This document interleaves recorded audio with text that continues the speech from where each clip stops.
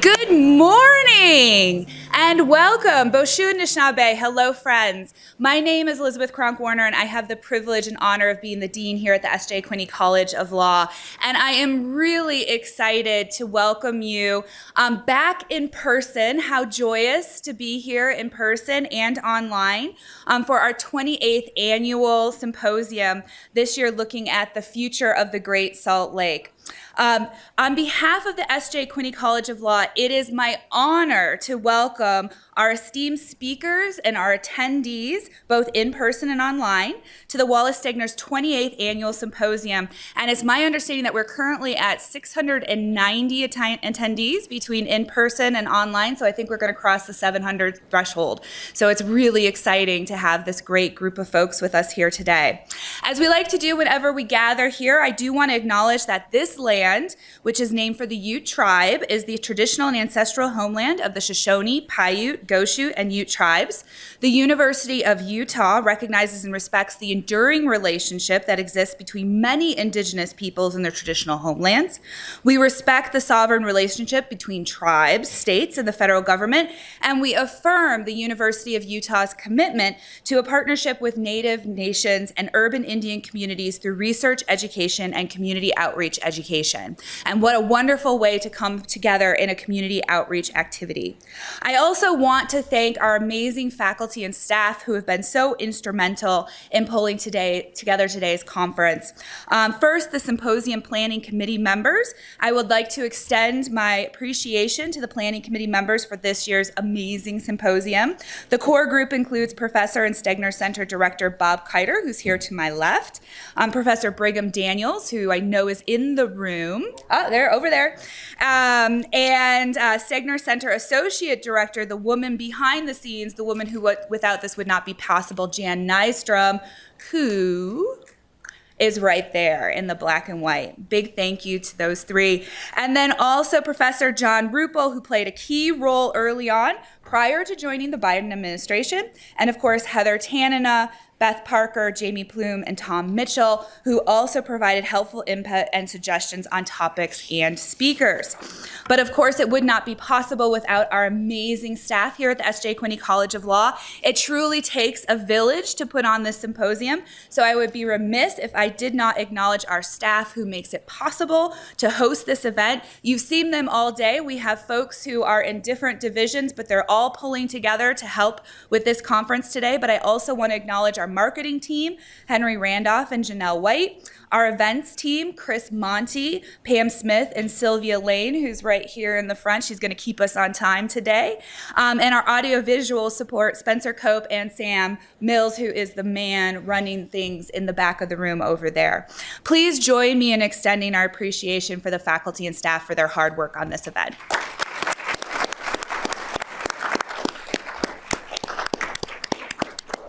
Also, this event would not be possible without our amazing donors, so it's my pleasure to extend gratitude and appreciation to the donors and sponsors of this year's symposium. Without their financial support, it would not be possible to host this annual symposium. Our principal funding for yet another year comes from the H. Harold Burton Foundation. It's the founding donor who has provided the principal founding for the symposium since 1996. So a big thank you to those of you from the Burton Foundation.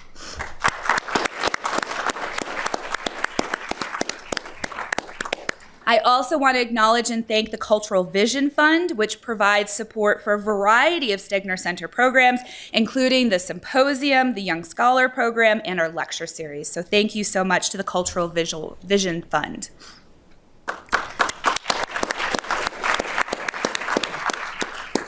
I also want to acknowledge our sponsors, the S.J. and Jesse E. Quinney Foundation, the Nature Conservancy in Utah, and the Natural Resources Law Forum. Thank you so much for making this happen. And with that, it is my absolute pleasure to turn things over to my colleague, Professor Bob Keiter.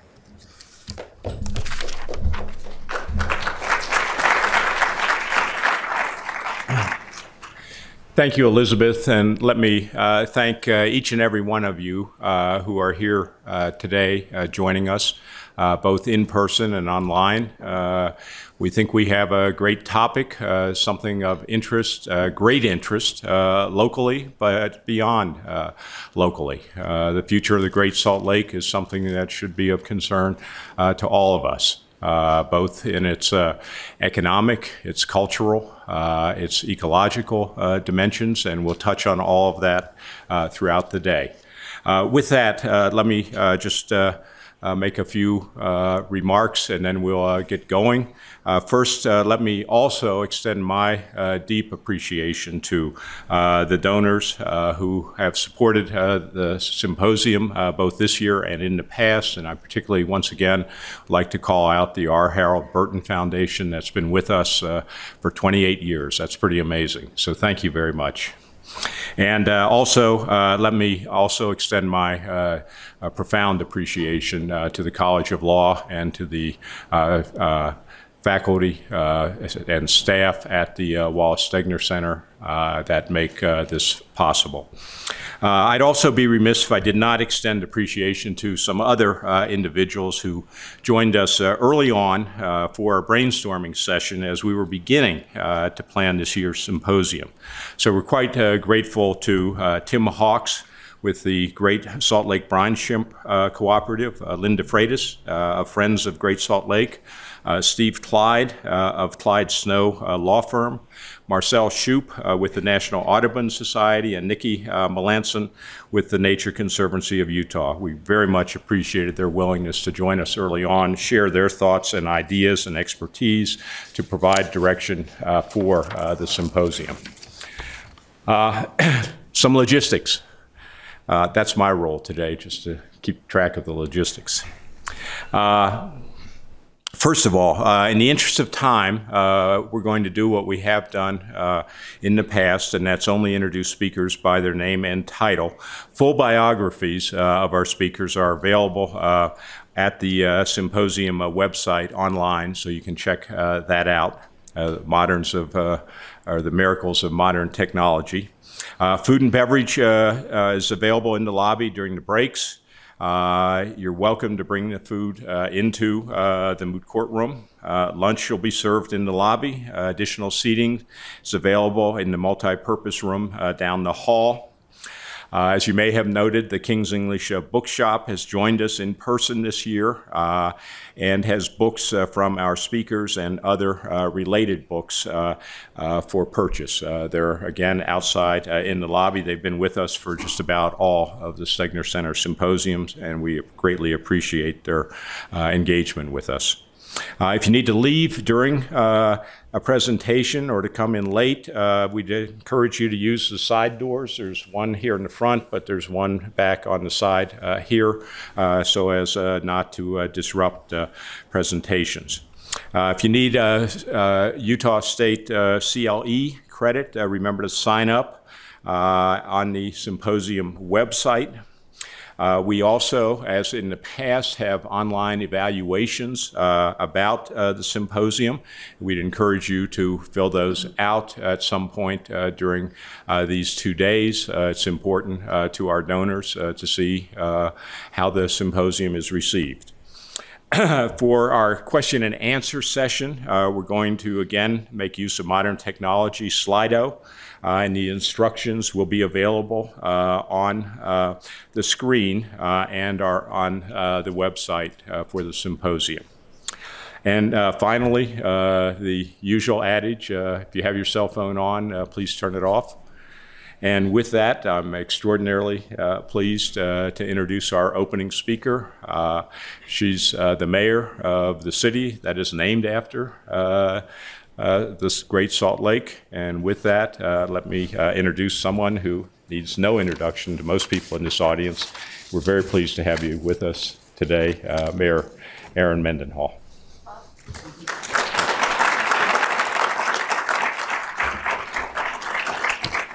Good morning. Come on, I'm the first speaker. You got to wake up a little here. Good morning. Good morning. Thank you. Good morning. Thank you for having me. Thank you to my friend Beth Parker for making the invitation. There's a lot of friendly faces I know in this crowd, and certainly online. Welcome to everyone who's joining us virtually this morning, because our shared concerns for not only the Great Salt Lake, but the air quality of this valley, and more broadly, the climate of this planet, has brought us together in many different conversations, ongoing and some historic. So I'm grateful for your ongoing care and your focus today on this important topic. This Great Salt Lake, this body of water, is as unique and interesting, I'll say, as our city and as our state. It's inspired art, music, jokes about brine shrimp, jokes about a lost whale that lives in a roundabout nearby. And it really sets us apart, quite literally, from every other major city in the region, in the nation, even in the Western Hemisphere, for that matter. I've served in public office for nearly 10 years. This is my 10th year in City Hall. But I've never seen a local environmental issue rise to public and international consciousness as swiftly and broadly as the shrinking of our Great Salt Lake has in the past 12 months alone. With many thanks, actually, I need to cite our great local reporters at the Great Salt Lake Collaborative, who've been beating this drum for years, and that combined with the national attention from the New York Times last summer. And that collectively has brought eyes and minds in an almost unbelievable way. I've had mayors from other cities who don't have the time and usually don't ever reach out to me. Mayors from other parts of the country call just to chat about the Great Salt Lake. And it usually starts with, is it really true? Is it really going to be that bad? And it's one of the first things that people bring up to me, whether I'm in a grocery store or I'm hosting a foreign delegation who's here to visit. In Salt Lake City, it means taking a detailed look. Actually, I skipped a page in my notes. Forgive me.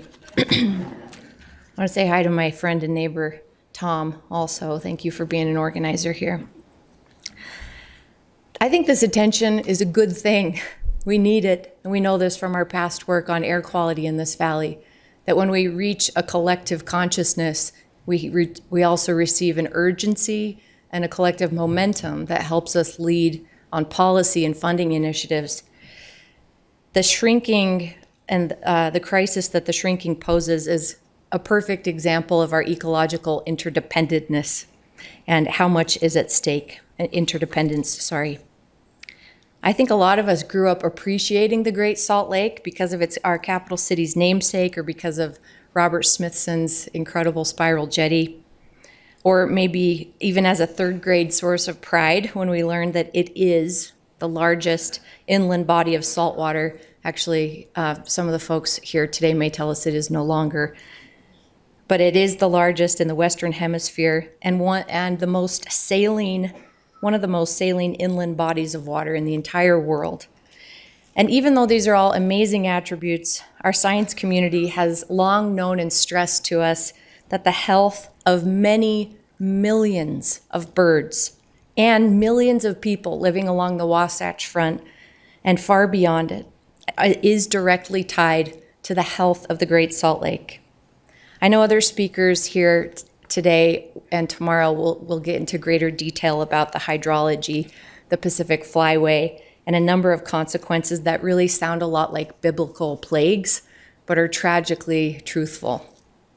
What I want to stress is that elected leaders, and that as residents who call ourselves Salt Lakers, we live in this bowl-shaped valley that already traps air pollution, and we cannot afford in any measure to wait this out. We have to act because too much is on the line. History will judge us certainly for the choices we make and we don't make about the Great Salt Lake. But even before that, it won't even have to be our grandkids that judge us. We will be able to judge ourselves. That's how short the timeline is. In Salt Lake City, that means taking a detailed look at our government's use of water in every facility, whether it's a library, police substation, city hall, public utility building, and in every park, even at the cemetery, and conducting a detailed assessment of every irrigation system, every water fountain, and every green space we own. It means getting smarter, getting more creative, and identifying our opportunities to do better, all as part of an aggressive and coordinated strategy. It means implementing a temporary drought surcharge on the biggest water consumers, and that will encourage reductions in our outdoor watering and, quite frankly, help us replace the lost revenue from the conservation you've already done.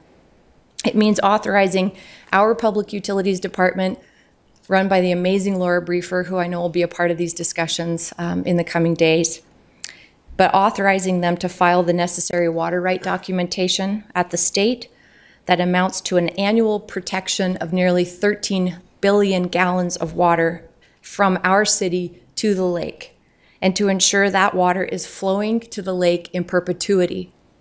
It means residents, businesses, and institutions within Salt Lake City's water service area collectively working to reduce our consumption by more than 15%, or 2.9 billion gallons of water last year alone. And it means doing it again this year. Of course, Salt Lake City is only one small sliver of influence on the lake. We need bold action from the state as well. I've been encouraged by incentives to replace grass lawns and funding for wetlands preservation, the creation of a new water commissioner who will coordinate various water conservation efforts is a welcome change in the state, as well as the major news we just learned yesterday that the LDS Church is donating 5,700 water shares, which is about 20,000 acre feet, yes, in perpetuity. That water amount is about the size of Little Dell Reservoir. These are important and critical steps, and we have to take them now. And we need more. We can't wait. We can't hope for another record-breaking snowfall every year. So much is riding on the survival of this lake. As it shrinks, so does the viability of the things that we love and we depend upon: industry, wildlife, tourism, snowpack, and clean air. It will take a collaboration on a scale larger than anything we've seen. But there is hope that through resources, education, conservation, and collaboration with brilliant minds like those that are gathered here today, we can save the Great Salt Lake. I thank you for being part of that collective and burgeoning momentum of will and action. I stand with you. Salt Lake City stands ready to learn, to change, to invest, and to do whatever we can for our part to save this lake whose namesake we are honored to carry. Thank you for having me today.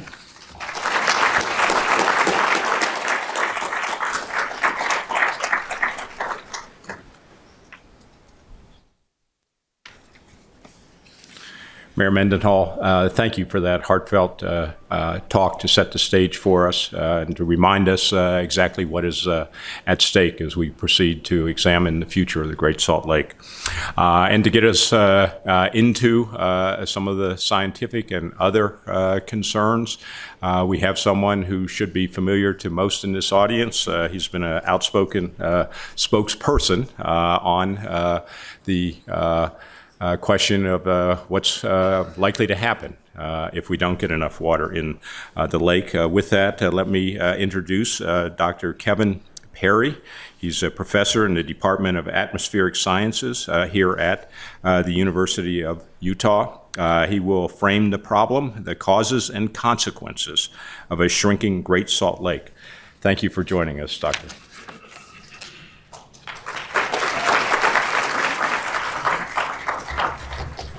Wow, it's great to see so many people here who care about the future of Great Salt Lake and all of the residents that live along here. It's really difficult to contemplate life without Great Salt Lake. Yet, due to a unsustainable water diversion, drought, and climate change, we're forced to do just that. Great Salt Lake is arguably the most important ecological oasis in the western US. And the saline lake, its islands, and the surrounding wetlands support by biologically diverse ecosystem that serves as a critical stopover and staging area for an estimated 10 million migratory birds each year. In addition, the lake is a recreational retreat for boaters, swimmers, bird watchers, photographers, stargazers, artists, hikers, mountain bikers, bird watchers, mountain bikers, duck hunters, and campers. Great Salt Lake contributes substantially to our local economy and gives rise to our reputation for the greatest snow on earth. The lake also holds great cultural significance to both the settlers who declared that this is the right place and the Ute, Shoshone, Goshute, and Paiute tribes who have called this region home for millennia. Whether Salt Lake City and other residents along the Wasatch Front realize it or not, our very existence is intertwined with the fate of our namesake. To contemplate the future of Great Salt Lake, we need to first understand its origin. During the last ice age, which peaked about 18,000 years ago, temperatures in our region were as much as 5 degrees Celsius or 9 degrees Fahrenheit colder than they are today. And paleoscientists have used a wide variety of proxies and computer modeling to establish that the climate in our region was also somewhat drier back then. Evaporation rates, which are greatly influenced by temperature, were also substantially less than they are today. And the net impact of that, these competing processes, was water accumulation in the lowland areas of the Great Basin and the formation of Lake Bonneville. At its peak, Lake Bonneville was about 980 feet deep. You would be underwater right at this location right now if you were here 18,000 years ago. And Lake Bonneville had a surface area of almost 20,000 square miles, making it roughly the size of Lake Michigan. Shortly after the last glacial maximum, Lake Bonneville filled to capacity and began overflowing to Red Rock Pass in Idaho. The outflow from that lake quickly eroded the unconsolidated material near the pass and unleashed a torrent of water, which flowed down the Marsh River Valley to the Snake River. The Bonneville flood, as it is known, is the second largest flood in geologic history, and it released almost 1,200 cubic miles of water within a period of weeks or months.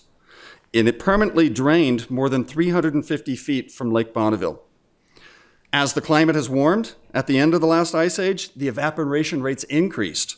And over time, Lake Bonneville gradually receded, with Great Salt Lake being the largest remnant. As the water evaporated, the lake transformed from a freshwater ecosystem to a saline ecosystem. For thousands of years, Great Salt Lake has waxed and waned in response to annual and decadal precipitation patterns. As a terminal basin lake with no outlet to the ocean, its elevation is controlled by the relative inflow and outflow of the lake. The inflow is a combination of the direct precipitation and the stream flow that comes into the lake, as well as a little bit of groundwater that comes in. The outflow is dominated by evaporation. In the modern age, their anthropogenic activities, such as mineral extraction, have also created an additional outflow pathway. On an annual timescale, the lake breathes. It rises in the spring with the snowmelt and declines in the summer and fall due to evaporation. On decadal timescales, it equilibrates with the prevailing climatic conditions. When the system is in equilibrium, higher than normal amounts of precipitation will cause the lake to rise, and lower than normal amount of precipitation will cause the lake to shrink. The elevation of the Great Salt Lake has been monitored continuously since 1848, basically showing how important it has been to the pioneers and everybody since. And although the average elevation of the lake has been 4,199 feet above sea level over the last 125 years, it's experienced significant decadal variations. In the 1980s, a series of massive snow years caused the lake to rise, and it reached its contemporary high of 4,210 feet. After the peak in 1987, there's been a clear and sustained downward trend in lake elevation. Measurements from last year indicate that 2022 had the lowest annual elevation in recorded history. The dramatic decrease in lake surface area is evident in these time-lapse images from Google Earth.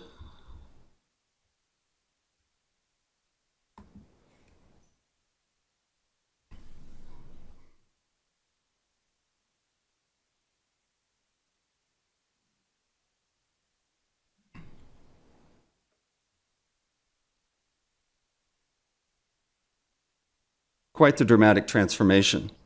However, the situation in 2022 was even more dire when the lake elevation dropped to 4,188.8 feet last November.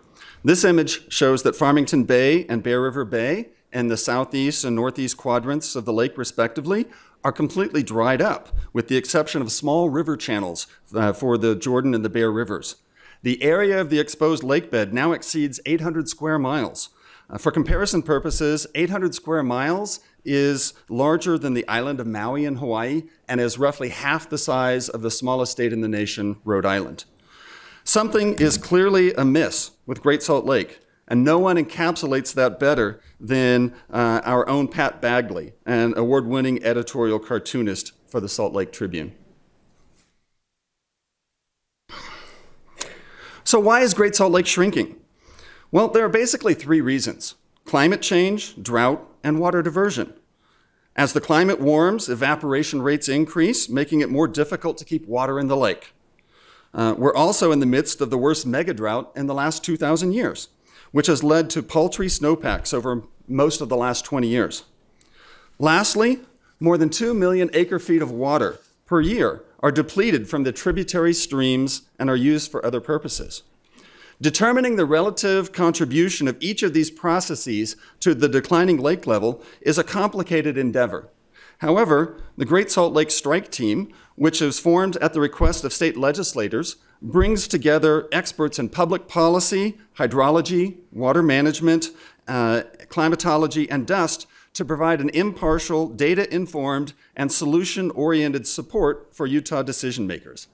Membership of the Great Salt Lake Strike Team includes myself, other members of faculty from the University of Utah and Utah State University, as well as state government officials from the Department of Natural Resources, the Department of Agriculture and Food, and the Division of Environmental Quality, the Division of Water Resources, the Division of Water Rights, and the Division of Forestry, Fire, and State Lands. The next few slides are taken from the Great Salt Lake Strike Team Policy Assessment Report, which was published in February of 2023. So how much has climate change impacted the Great Salt Lake? Well, if you look at the mean air temperature for northern Utah over the last 125 years, you can see that there's no trend up until the early 1980s. And after that, there's been a clear increase in temperature in the region. And the experts from the strike team have determined that this temperature increase explains about 8 to 11% of the water loss from the Great Salt Lake over the last 40 years. Although there is considerable variability in precipitation in northern Utah, there has been no discernible long-term trend in precipitation until the megadrought that has been the last 20 years. And the Great Salt Lake Strike Team experts have determined that this megadrought explains about 15 to 23% of water loss from Great Salt Lake over that same time period. Water diverted from tributary streams will lead to reductions in the measured stream flow. The Bear, Weber, and Jordan rivers have all experienced decreased stream flow over the last 125 years. The Bear River, which delivers about 50% of water to Great Salt Lake, has seen a decline of nearly 38% over that time period. The Weber River, which delivers about 20% of water to Great Salt Lake, has seen an even more dramatic stream flow decrease during that time period. The Jordan River, which flows through our valley, has only seen a very modest decrease during that same time period. And overall, the experts from the Great Salt Lake Strike Team have determined that natural and human consumptive use explains 67 to 73% of our current water loss from Great Salt Lake. That's a good thing and a bad thing.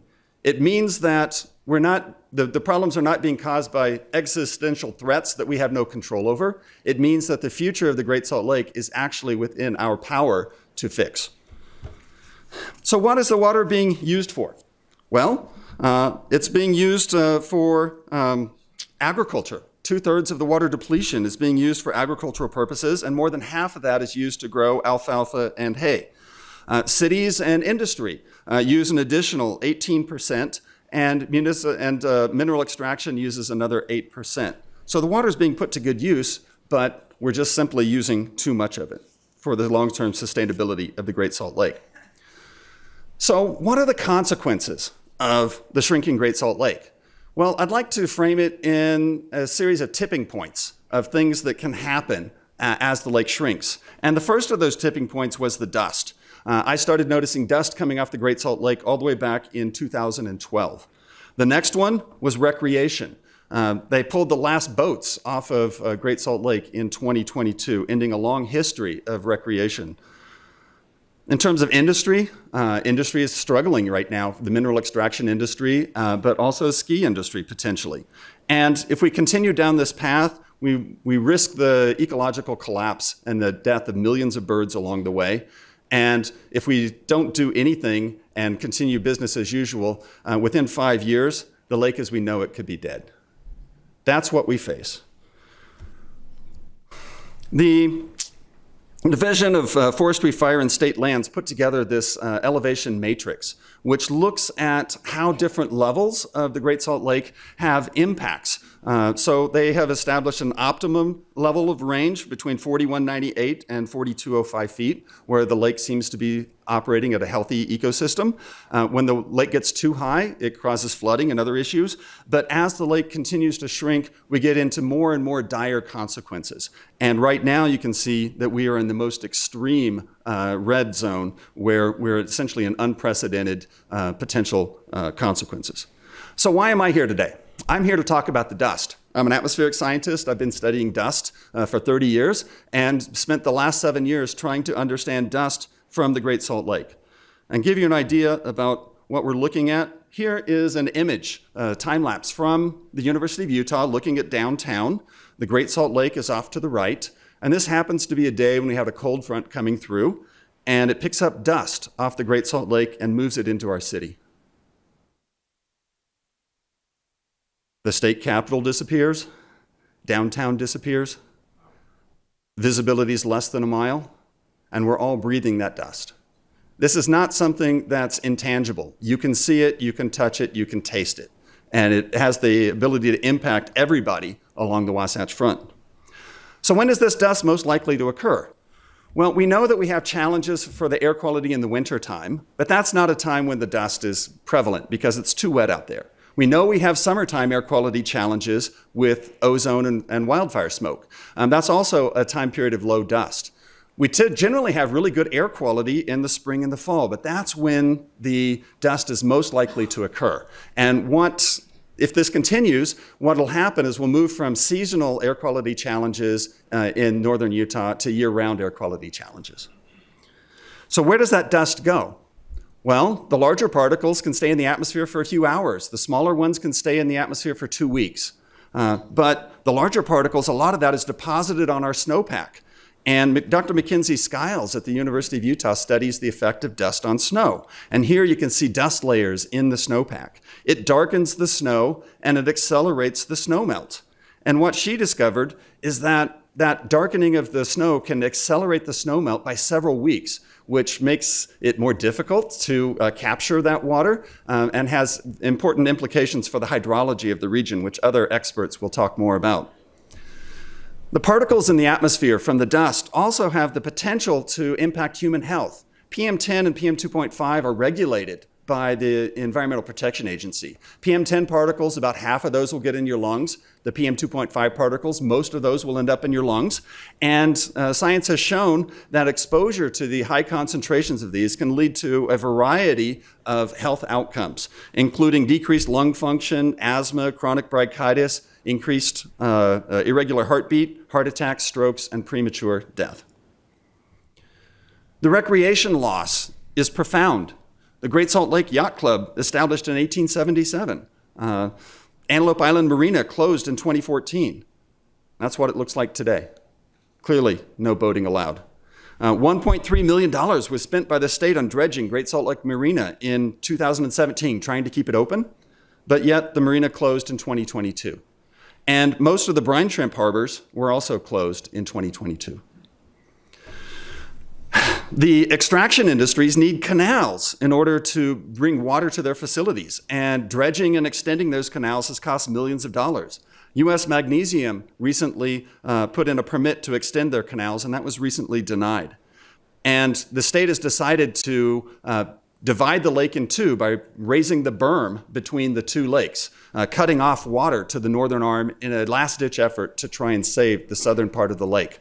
But doing so threatens the future of Compass Minerals that relies completely upon the water in the northern arm. The risk to our state, $1.3 billion annually. The water and the lake also impact our ski area.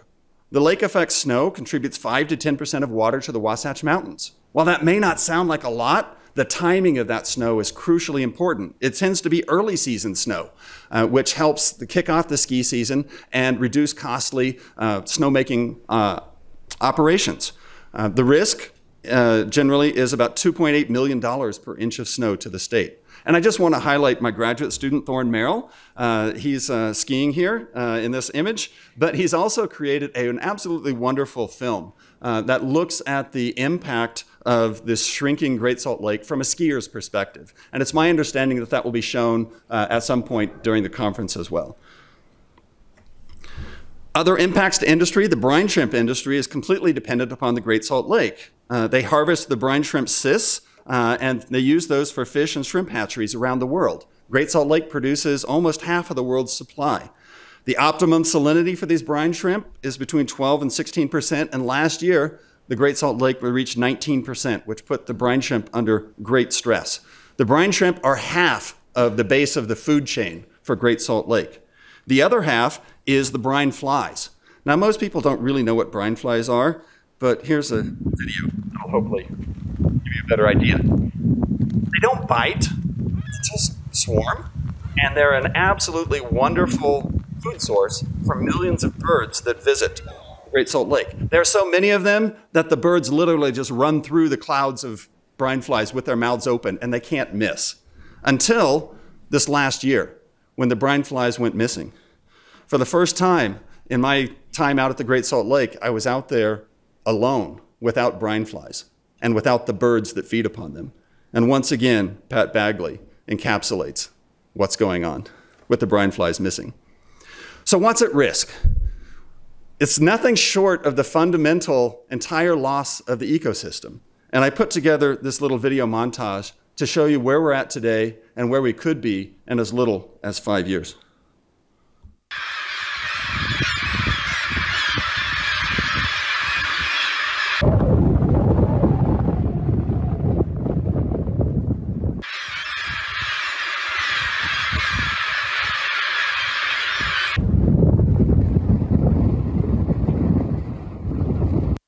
Quite the sobering thought at what could be lost.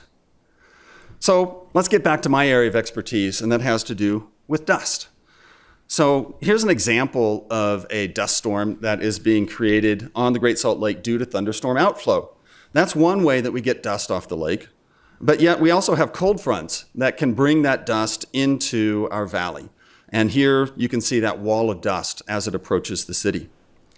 So as a scientist, I try and answer important questions. And some of the important questions that I've spent the last few years working on is trying to identify where the dust hotspots are in the Great Salt Lake. Are there potentially harmful heavy metals out there? And how do fluctuations in the lake level affect dust production? And most of the research that I'm reporting on now was completed between 2016 and 2018. So what did I do? Well, I divided the lake bed up into grids and actually went out there with my bicycle and collected soil samples. I brought that soil back to the lab and dried it and sieved it and resuspended it in a chamber so that I could pull out the particles that actually end up in your lungs. And then we did chemical analysis on those to determine what that dust was made out of. I did it all by bicycle, and you might think, why would you do that? Well, if you look on the right, you can see some ATV tracks. And in the middle of those, you can see the tracks from the bicycle. Much less damage to the playa. And it's low impact, low cost. And theoretically, you won't get stuck. But, you know, everybody has a bad day now and then. Poor life choice, I think, is the way it goes. So what did I do? I did something absolutely crazy. I visited all 800 square miles of the Great Salt Lake over a 2-year period.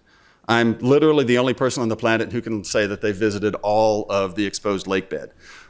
It took me 26 months. I went over 145 trips. I collected more than 5,000 soil samples. And I figured you do it once, you do it right, and then you never, ever do it again. Why not use an ATV? Well, here's why. In the Utah Test and Training Range, they wouldn't let me ride my bicycle because they were worried about unexploded ordnance. I like my legs. So I went with the military folks, and they insisted we go by ATV. Not a good idea. It was great sampling for the first hour and a half, and then we got stuck. We spent 8 hours digging. We eventually got 3 ATVs stuck, and we eventually got them out. But the damage we did to the playa was insane. Give you a flavor for what it's actually like. To ride a bicycle across Utah's Great Salt Lake and not get wet. But that's unfortunately what University of Utah scientist Kevin Perry can do as he studies the lake's dried out bottom, the water having dropped to its lowest level in recorded history in July, exposing 800 square miles of lake bed, an area larger than the Hawaiian island of Maui. And this exposed lake bed, when the wind is strong and the lake bed is dry, it lifts dust off of this lake bed and pushes it into the surrounding communities. And that is a big problem. The dust clouds are laced with calcium, sulfur, and arsenic, a naturally occurring element linked to cancer and birth defects. So what did we find? Well, one of the things that we found is that not all parts of the lake are equally able to be dust sources. If you've ever been to the beach, you grab a handful of sand, you throw it up in the air, what happens? It comes right back down. What you need is you need small particles, silt and clay, in order to be dust sources. And that silt and clay is delivered primarily through the rivers, the Bear, the Weber, and the Jordan River. And you can see here the red areas are the areas that have the highest proportions of silt and clay. And these are the areas that are most likely to have the ability to be dust sources. And that's primarily in Farmington Bay, in Bear River Bay, and the extreme northwestern part of the lake. So when I was out there doing my research, I was looking at how much vegetation coverage was on the lake bed and what the surface crust actually looked like. Surface crust is a very effective way to minimize the emission of dust from the surface. And it doesn't take much. Even a shallow crust that's only a few millimeters thick is enough to prevent the area from blowing away. So where is the Great Salt Lake vegetation? Whoops. Great Salt Lake vegetation, if you look at the northern part of the lake, it's just too salty for most vegetation, so there's not much up there. On the southern part of the lake, the vegetation is most effectively growing at the areas where there's those small particles, the silt and clay. And so we have vegetation that is encroaching on the lake in the Bear River Bay and the Farmington Bay, and this is beyond the Phragmites. I never went to the Phragmites. It's impossible to travel through there. A lot of this is pickleweed, but there are bushes and other types of things that are going on out there. So about 15% of the lake bed is protected by this vegetation. And 67% of the lake bed is protected by a shallow crust. Another 4% is protected by a moderate crust, and about 1.5% of the lake is a thick crust. So you put all that together, and basically about 3/4 of the lake is protected currently by a crust. And that leaves us with about 26% of the lake as a potential hotspot. But just because you have no crust or an eroding crust doesn't mean that it's a hot spot. You still have to have small particles. And when you have a superposition of basically no vegetation, small particles, and no crust or erodible shallow crust, that's where you get your dust hotspots. And my best estimation is that only about 9% of Great Salt Lake bed is currently acting as a dust source as of 2018 when I finished my survey. So what does a dust hotspot look like? You know it when you see it, right? Well, here's an example. We had a crust that was out there, and that crust started to break down, and then it exposed the area underneath, and the wind scoured it. And now you have this depression out on the lake bed where the wind has removed the silt and clay and brought it to the atmosphere. That's how incredibly thin the crust was in this region.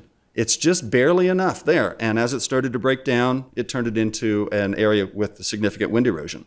And over time, these dust hotspots grow in size. And sometimes they merge into a dust hotspot area. Luckily, we don't have many of these yet. But the longer the lake bed is exposed, the larger these dust hotspots will grow, and they will start to merge. And that 9% will inch up from up to about 24% theoretically. So where are these dust hotspots located? Well, primarily in Farmington Bay and Bear River Bay, with other areas in the extreme northwest, and then over near the Superfund site over on the west side of the lake as well. So you say, okay, well, where does this dust blow? Well, it really depends upon the prevailing winds. Before the cold fronts come, we have strong winds from the south, which will push this dust north.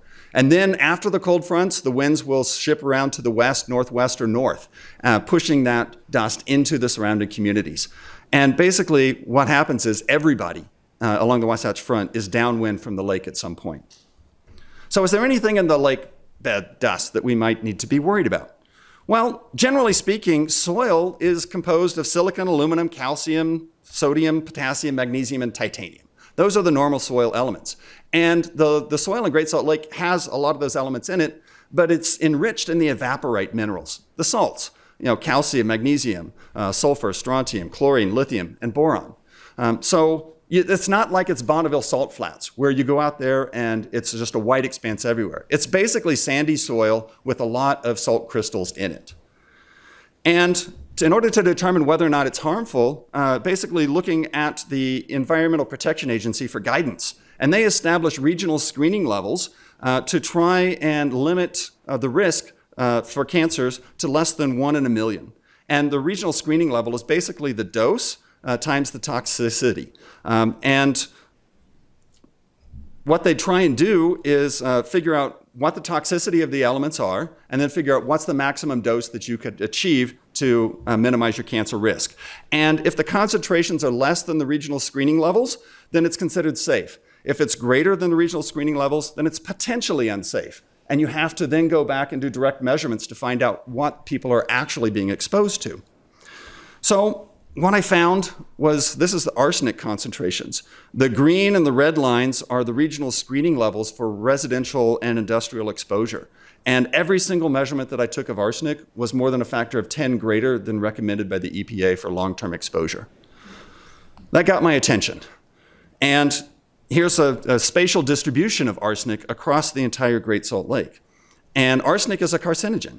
It can lead to lung cancer, skin cancer, bladder cancer, cardiovascular disease, and diabetes. And it's ubiquitous on the soil of the Great Salt Lake. So is this a real problem, like the New York Times articles scared the heck out of everybody? Or is it something that we need to learn more about? Well, the current health risks due to exposure for arsenic are actually uncertain. We have to know the dose, and we don't currently know the concentration or the frequency that people are exposed. And worse yet, we don't know what fraction of that arsenic is actually bioavailable for people. So this is an active area of ongoing research that we need to continue. But people are always asking me, well, is the arsenic from the mines, or is it industry, or is it naturally occurring? Well, if you have a point source of pollution, then it'll likely be concentrated in a certain area. And there are elements that have high concentrations in certain areas on the lake bed. And these include copper, sulfur, silver, phosphorus, chlorine, molybdenum, zirconium, and lead. All have clear industrial signatures on the lake bed.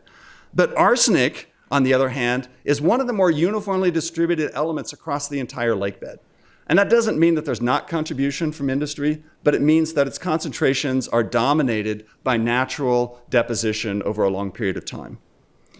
But arsenic wasn't the only heavy metal that exceeded the regional screening levels, but it's the one that was more than an order of magnitude greater. Other ones included lanthanum, lithium, zirconium, cobalt, manganese, and copper. So there are threats out there that we need to have a much better understanding of. And to summarize the potential health impacts, I'm much more concerned about the dust plumes that are visible, that are coming off the lake, that raise the PM10 and the PM2.5 concentrations to unhealthy levels at times. But there is a potential for chronic health risks due to exposure due to some of these heavy metals that we need to understand better. And ultimately, everyone, all residents in northern Utah are likely to be exposed by dust at some point. Once again, Bagley does it. Unfortunately, I've had lots of people call me up after that New York Times article saying, should I move out of Utah? The answer is no. It's a wonderful place to live. And we can protect ourselves, and we have a collective will that will allow us to hopefully fix this problem. So lastly, how do fluctuating lake levels affect dust production? Well, it turns out that the U.S. Geological Survey and the Division of Forestry, Fire, and State Lands flew an airplane over the Great Salt Lake back in 2016 and used a laser beam pointed down at the lake bed in order to determine the elevation of every spot on the lake bed every meter. And I combined that with the location of all of those dust hotspots that you've seen. And we now know the elevation of every single dust hotspot. So you can basically create a model that will tell you what the lake level needs to be to cover up those dust hotspots. And for Farmington Bay, it was quite simplistic. For every increase, so what we have here on the x-axis is the lake elevation. On the y-axis, we have the fraction of the dust hotspots that are covered up by water at that elevation. So if you look at the long-term elevation of the lake for the last 150 years at 4199, that would actually, if the lake were back up at 4199, it would cover up 60% of the dust hotspots that I found in my survey in Farmington Bay. And so it's a very linear relationship, and for Farmington Bay, it was a 13.8% decrease in the number of dust hotspots for every foot gain that you get in the lake. But you'll notice that when I did my survey, the lake was about 4195. In the last 5 years, the lake has fallen an additional 4 feet. And I haven't fully surveyed the lake bed, but this linear trend allows me to extrapolate. I usually don't like to extrapolate, but I haven't finished the research yet. And the extrapolation is that in the last 4 to 5 years, the number of dust hotspots has increased by 40%, which now changes the equation quite a bit. If you want to mitigate 50% of the dust hotspots, you have to get to 4198. If you want to get to 80% mitigation, you have to get all the way up to 4202. And once again, Bagley says it great. We have a wonderful snowpack this year. Are we solved? Is the problem solved? No, it's not.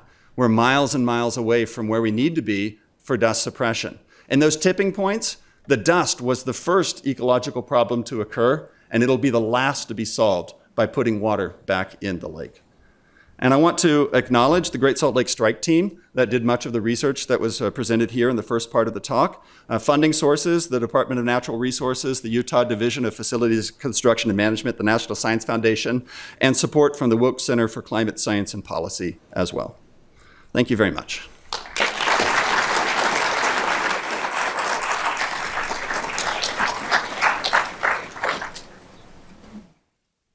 I'll defer to you.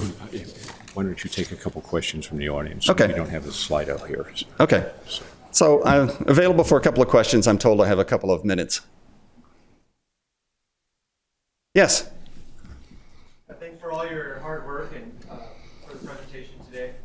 Are you aware of any studies into the heavy metal concentrations and other potential dust sources, such as severe lake bed, the West Desert, or the entire Great Basin Desert? Yeah. So and how do you tell the the source of dust reaching the Salt Lake Valley from those potential sources? Yeah, so two questions. First is, are there heavy metals in other lake beds in the Intermountain West? The short answer to that is yes.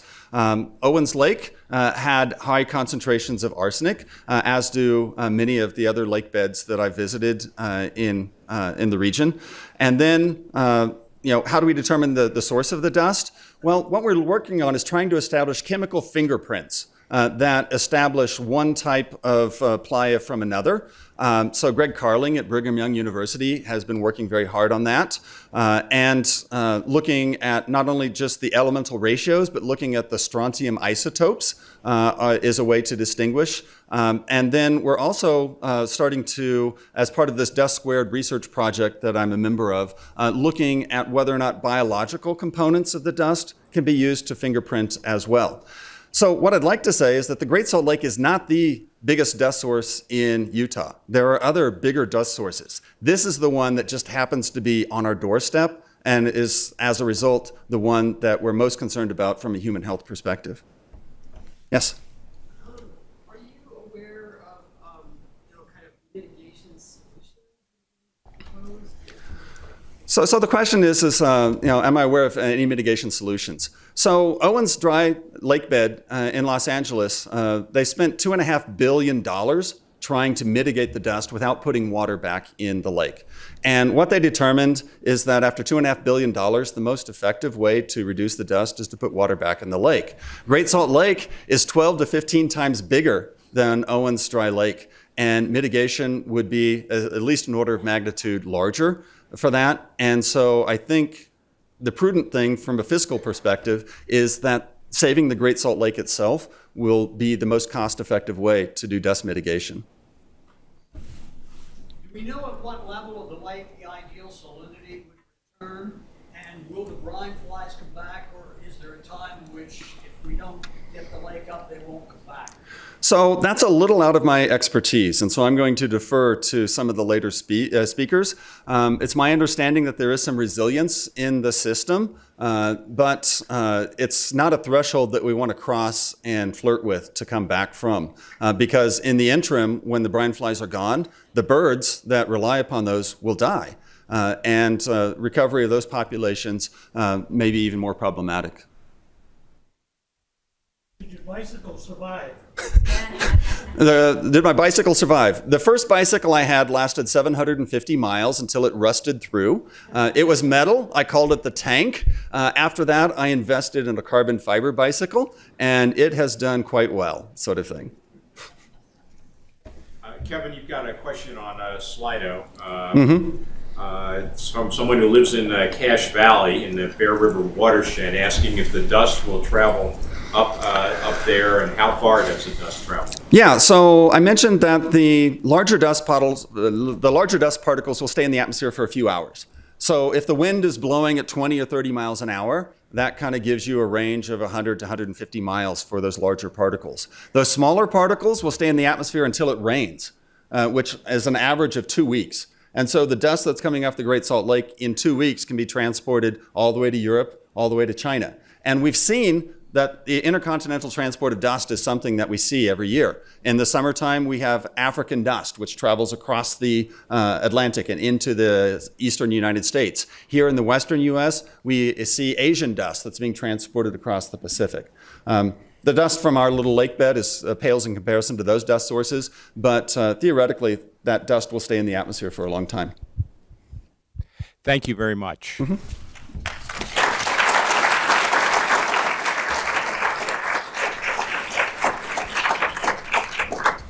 Hi, my name is Lingxi Chengyang, Associate Professor here at the College of Law, and it is my delight to introduce Professor Robert Gillies, Professor and Director of Plants, Soils, and Climate at the Utah Climate Center at Utah State University. And his presentation is titled Water, Water Everywhere, but Not a Drop to Drink.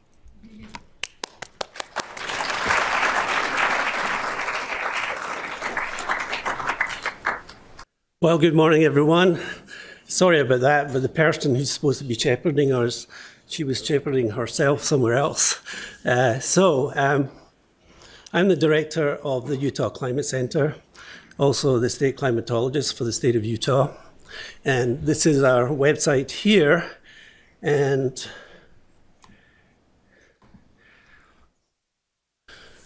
the Utah Climate Center is actually a state-funded center whose mission is to facilitate access to climate data and information, and to use expertise in atmospheric science to interpret climate information in an accurate and innovative fashion.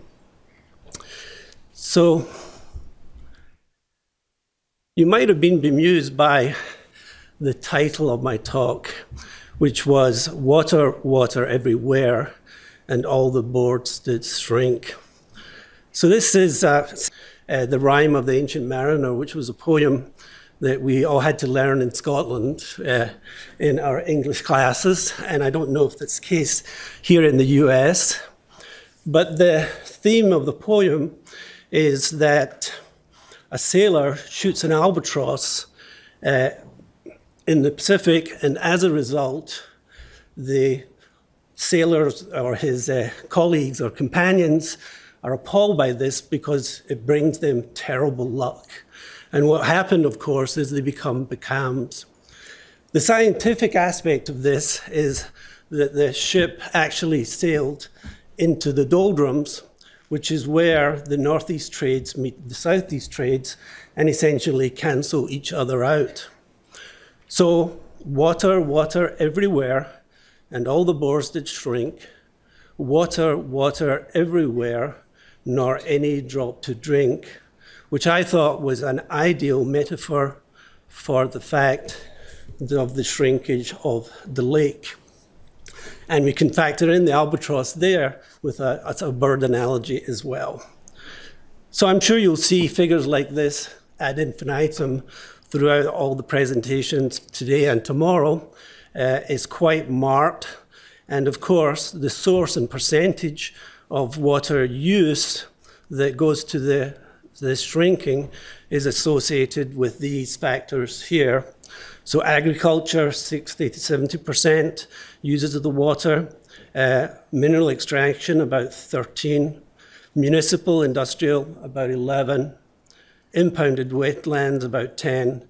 And finally, reservoir evaporation is about 3%. And this shrinkage can be presented in another way, which you've actually seen already this morning, where you can see that around in the, oops, go back, you have to be careful here. I won't touch the cursor anymore. You can see that around 1983, when we had that huge flood, you know, when the snow melted and we had State Street flooding and coffins coming down out of the avenues and things like that. But you can see the general shrinkage of the lake level. And then the orange there, I'll talk a little bit about in a minute. So my theme for you today is to think of climate change acting as a magnifier with respect to those other diversions of water. So climate change is sort of sitting on top, so to speak, of the already diversions that exist. So this is interesting. I hope you recognize it. So this is the cooling water in the Western Pacific, which you all probably know as La Nina, okay? So that blue tongue there. And of course, we're in a triple La Nina, which is quite unusual. And then, of course, the opposite to that would be, if you look at the scale down there, of the temperature scale, and notice the red, that would be the El Nino. So this is the ENSO signal, which a lot of climate scientists use for forecasting. And the forecast this year was La Nina, rising global temperatures led forecasters to predict a warm, dry winter for Utah. And that was reported, as you can see there, in the Daily News in St. George. And we know that that did not happen. So just relying on one oscillation or one climate signal to make forecasts is fraught with folly in many ways. And so I've got a little simulation coming on next, which my colleague, Dr. Rob Davies, produced. He's a professor of physics, and it'll sort of explain this a little bit more. So this is a putting green on a golf course, and the putting hole is the little red dot there. Now, of course, we want to keep our putting greens nice and green, so what do?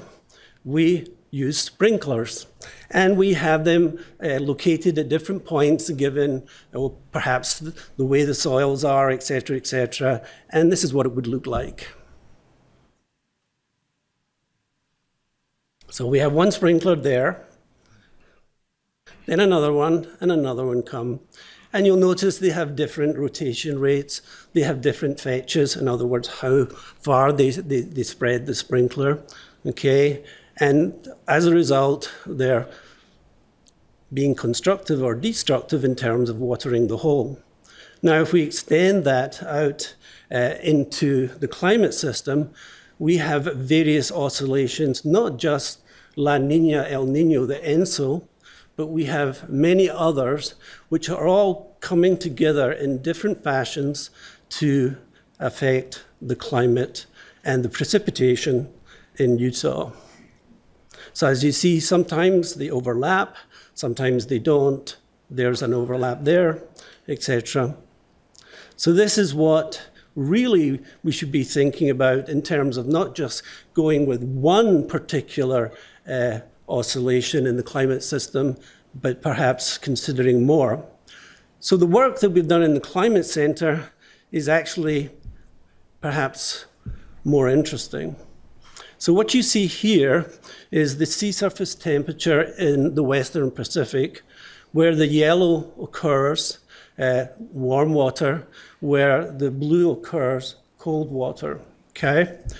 And if we go, you'll see that there are peaks and troughs. So there's a nice oscillation here. And if you go from one peak to the next peak, it's about 10 years, maybe 12, okay? So this is what's happening in the Western Pacific in a region that's called the Niño 4 region. And if we then go from a peak halfway down towards the trough, which is about 3 years, because remember, this is a 12-year cycle, what we found was that you go halfway through there, in northern Utah, the precipitation peaked. And then, if you go from the peak of the precipitation down 3 years, we have a peak in the Great Salt Lake's elevation. So what we have here is a coherency between a particular oscillation that we call the quasi-decadal oscillation in the Western Pacific, the precipitation, and the Great Salt Lake. And when you have that sort of connection, you can actually do some predictions with it.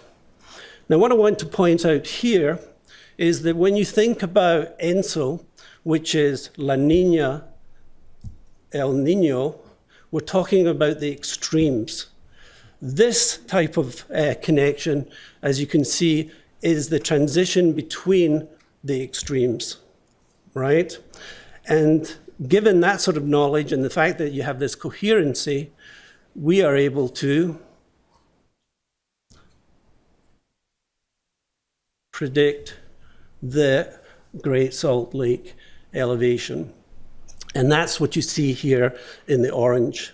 So we're able to predict not just the turnarounds, but also the extent. And so when this was run, I think it was run in September, it was updated. This is on our website. And when I saw this, I was not one of the ones who was quoted in the paper in St. George saying it was going to be a warm, dry winter. I was exactly the opposite. Okay, but I don't believe I was quoted.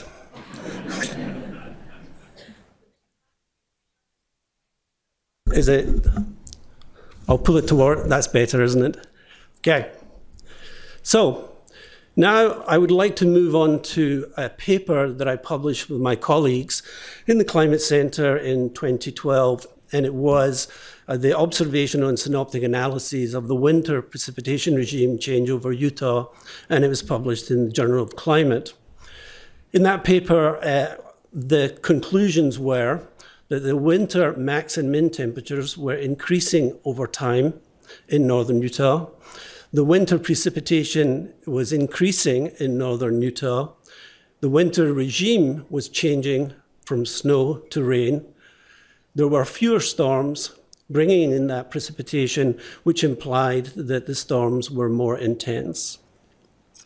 So this year, I've asked my colleagues to redo this paper because it's been 10 years, okay? And they've just done that. We just sent it out for publication. And what they found was, this is still true. This is not. This is still true. And this is still true. Now, before I ask my colleague John to mention some of the results of these of this research, I just want to go to this slide and show you what's called, this is the snow water equivalent divided by the runoff. The snow water equivalent is when we take the snow and we melt it and measure how much water was in that particular snow. What this is actually an index of how important snow is to our water regime, okay? And you'll see that it pretty much goes up into the orange and reds. So snow is extremely important in the Intermountain West and, of course, to Utah. Now, going from this forward, hopefully this. 10 years ago, we found that over the last half century, Utah's wintertime precipitation was changing pretty dramatically. Intuitively so, with the warming climate, our snowpack season is being reduced on both ends. So it's arriving later in the fall and ending earlier in the spring. Counterintuitively, though, we found we were actually seeing more water being delivered through the wintertime months. So we revisited this study and we found that we now are seeing increasingly dangerous trends towards less precipitation overall. So the trends that we were seeing of better precipitation in the wintertime months has reversed. We're now seeing less precipitation and we're seeing greater amounts of it arriving in the form of rainfall, which when you have a snowpack and it's raining on top of that can really supercharge the problem of snowpack collapse. Well, when we look forward in time, the biggest key takeaway that we're finding right now is this expectation for these trends to continue to get worse. We see the same thing with snow, like March and November are seeing the greatest reduction in snow. The impacts and effects that we're seeing to our snowpack, to our annual water budget, have just really begun. The changes and the impacts in northern Utah are the most apparent. And we expect to see these trends continue with less and less available snowpack in the times that we've grown to be accustomed to the available water. And so this very much is a red flag looking forward into our water supply.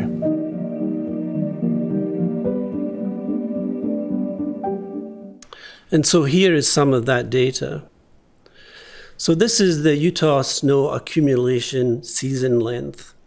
And the takeaway from this is that, well, first of all, let me point out that the blue is high terrain, which is greater than 2,200 meters. Sorry, I'm not going to use feet. And then, of course, the yellow is all areas. So the takeaway from this figure here is that Utah has lost about 2 weeks of snow season on either end of the accumulation season. Only the late season remained mostly unaffected. However, total water content during the late season has experienced significant declines due to the warming spring weather. It's arriving earlier, and of course we have rain on snow events. Then if we look further to the data that John was just talking about, hopefully that comes up reasonably well, is if we just look for now at panel A, precipitation. I don't need to actually explain that. It is pretty definitive in terms of the decline. Precipitation includes rain and snow. And so, of course, panel C and D break those out, where rain is declining and snow is declining. And then finally, panel E is the snow precipitation ratio with a positive value, meaning dominant snow, and a negative value, meaning rain, there's more rain in the precipitation regime. And then the next slide basically is the observed snowpack change here from 1955 to 2014. And if you actually look at Utah, it's pretty much all in the orange with a decrease, i.e. less water. And if we simulate that for you, what I'm going to do is put up the simulation here. This is observations, and we're going to go from 1950 through 2000. We're going to focus on this region here, and I'll run the simulation for you now.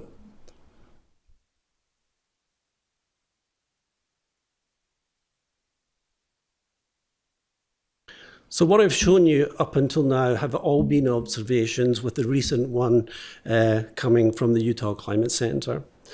If we then look at projections, this is the projected snow water equivalent. Remember, this is when you take the snow and you melt it. And you can see in all the western states, there's obviously a decline. Some states, much more of a severe decline than others. And this is measured over what we call 30-year normals. So you have 1971 to 2000, going all the way up to the end of the century, 2017 to 29, and is pretty obvious. And then if we simulate that, what's happening there,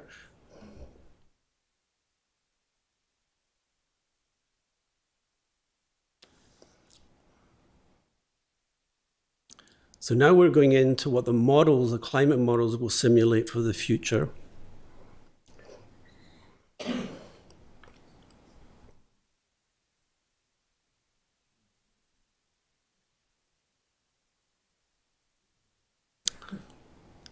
C'est la vie.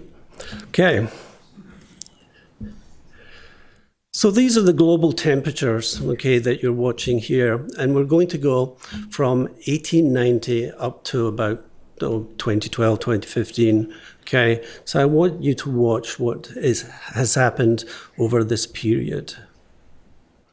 From there to there. So what you really can see there is that the Arctic has warmed way, way more than anywhere else in the world. And that has a significant thing. That gradient between the equator and the poles results and changes this phenomenon.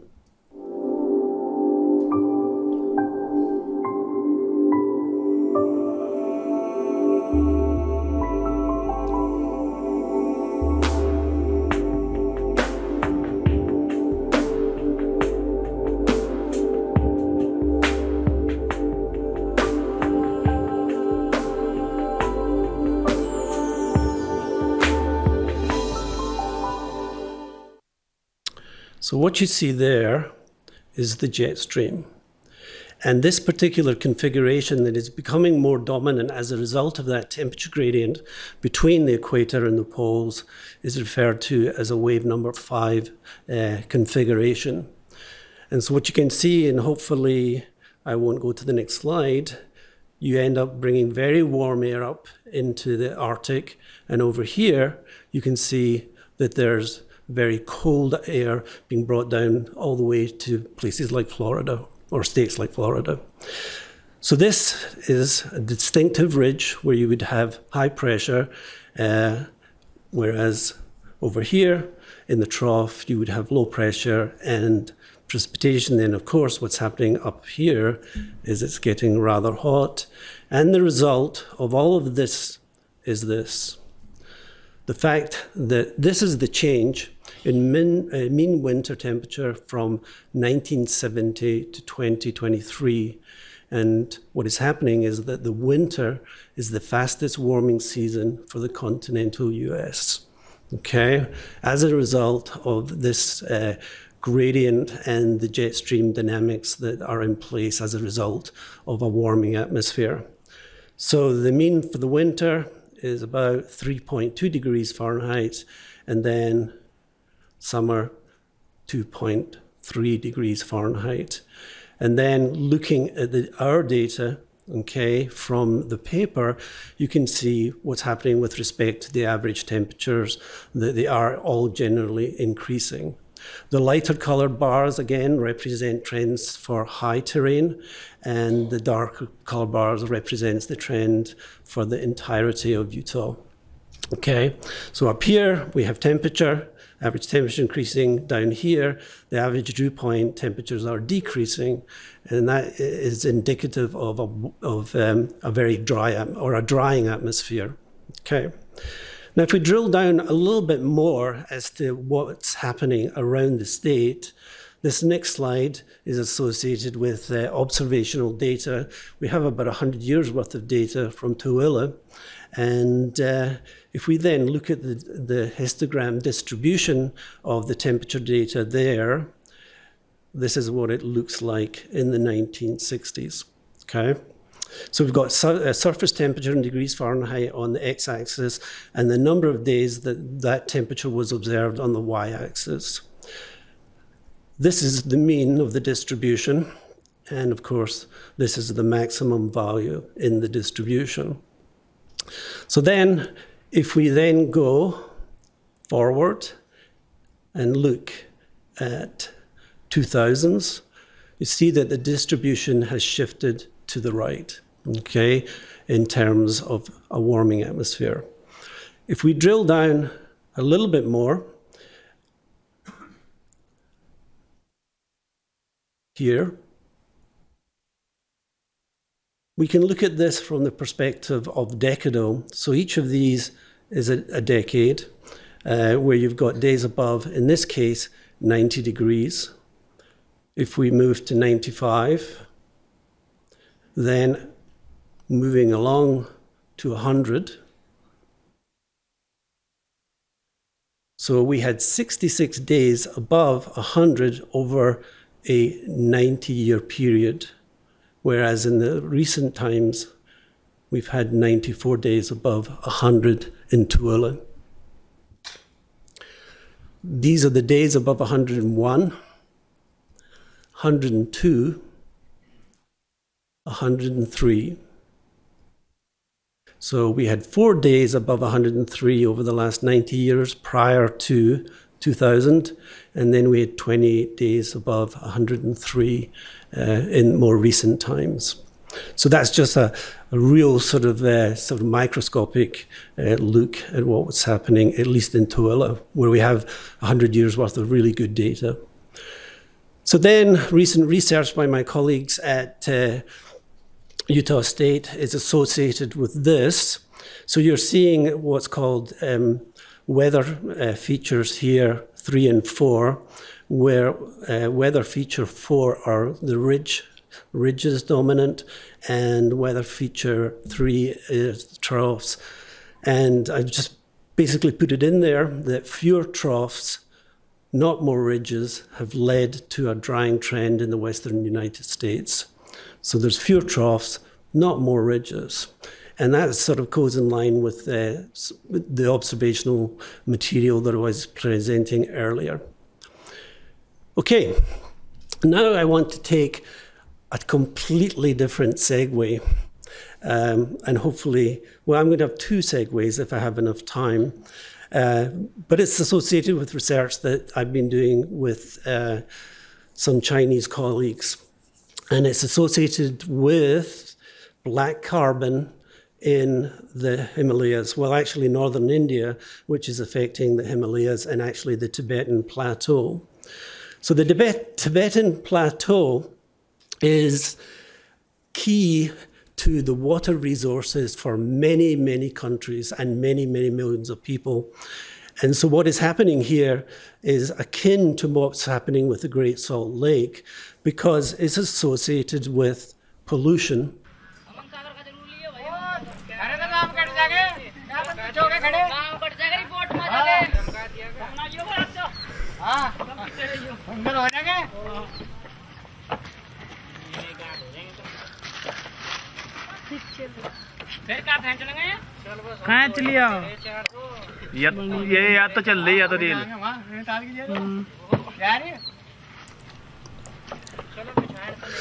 So what you're seeing here is a brick kiln, and you can see they're producing a lot of black carbon.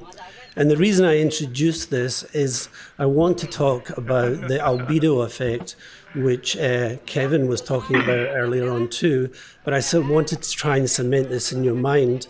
But I was using this, and we'll go further from here. So I'll stop this, hopefully, and move on to the next slide.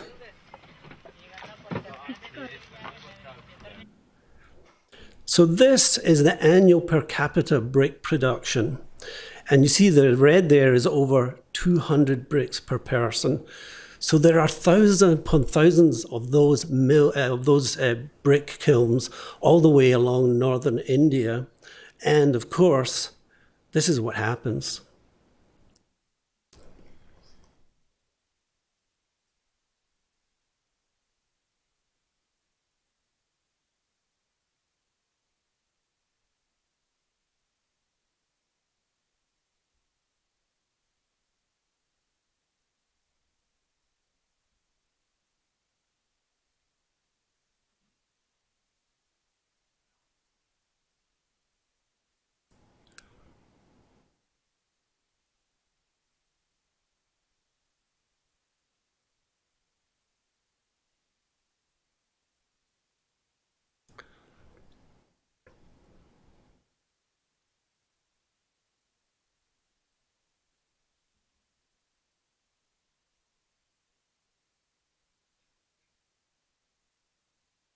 So I'm going to stop it there. It goes on, but that's graphic enough for you. Now, of course, that has implications for the Wasatch Front. Oops, sorry. But here's the implications in Asia.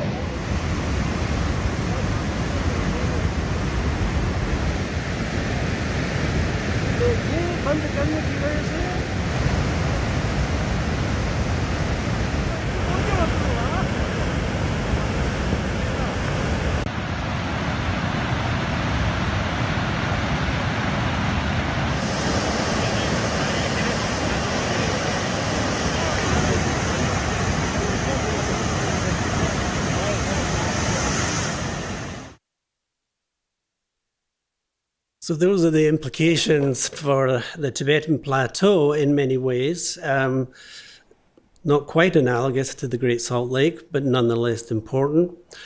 But there's more complexity to it, as probably there is with terms of the climate regime here in Utah.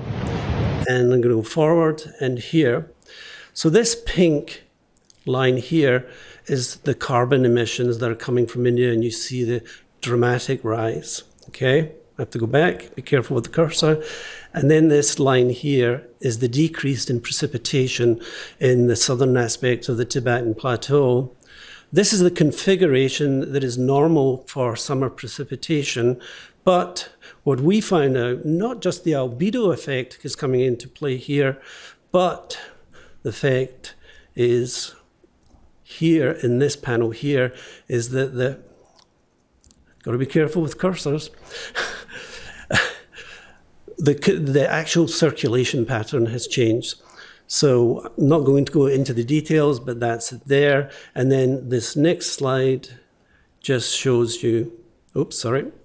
This next slide here just shows you this is the humidity, which has changed as a result. So it's negative. Okay, so now I have to interject some humor into all of this. And hopefully you'll bear with me on this one. But there's an important point to make here. So I'll run this movie clip, and it's a little bit long, but I have time.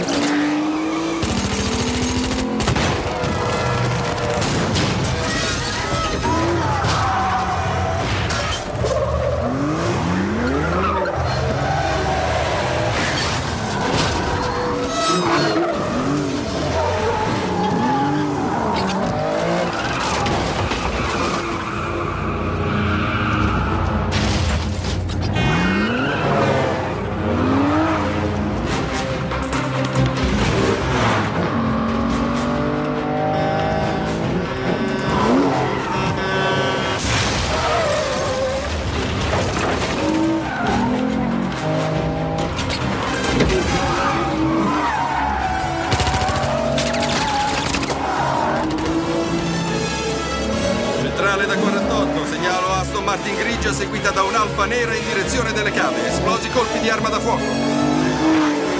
Abbiamo infrazione 231, Urgidossa, ultimo 2 vecchi, esecuzione.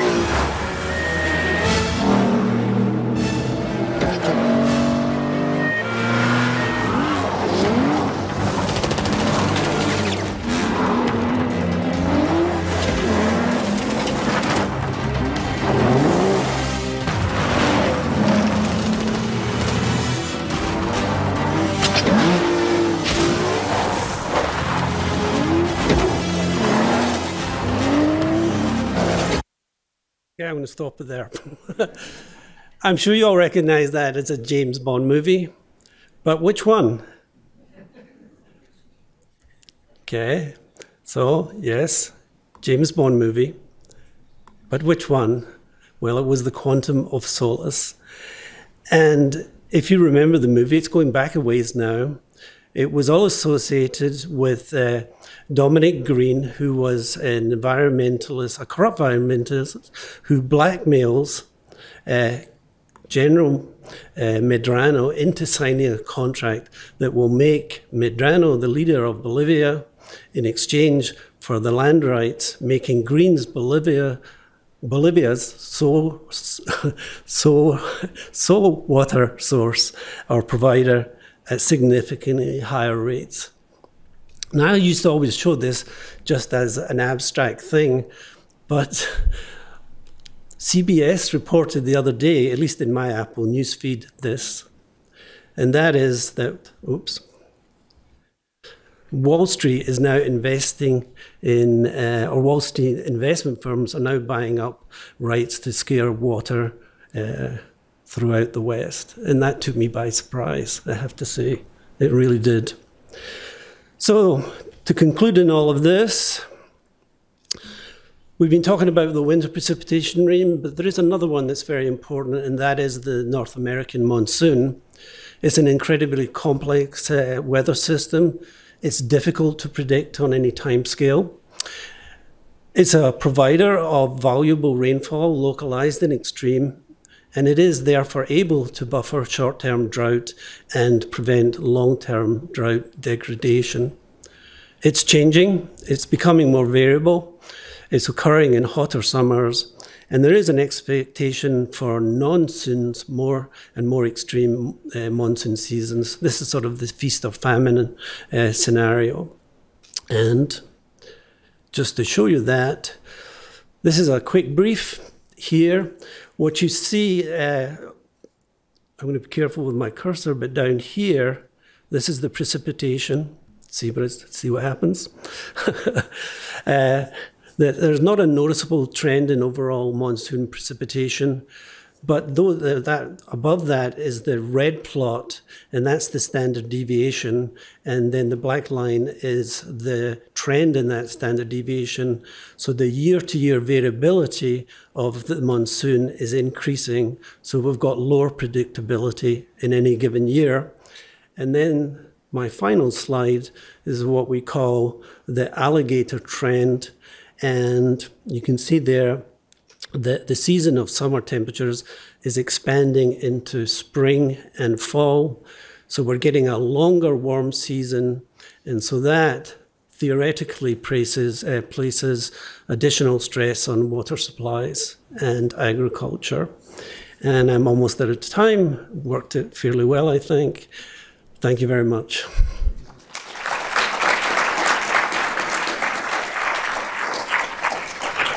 Thank you, Professor Gillies. If there are any questions from the audience, I think we have time for maybe one or two. One, I think. It says 9:38 here.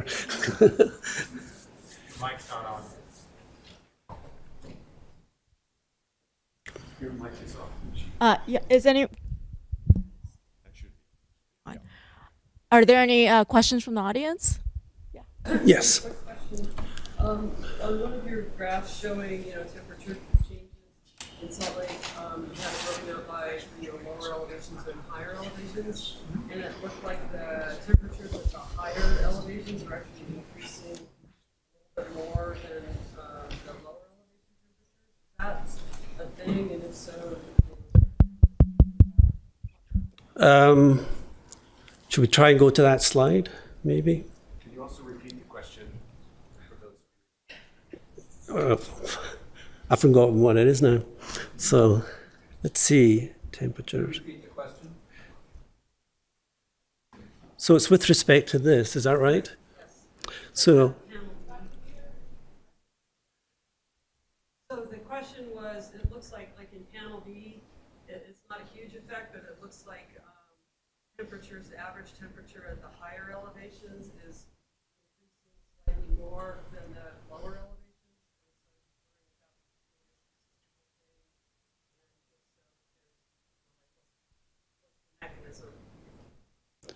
I don't know how to answer that actually without really thinking about it.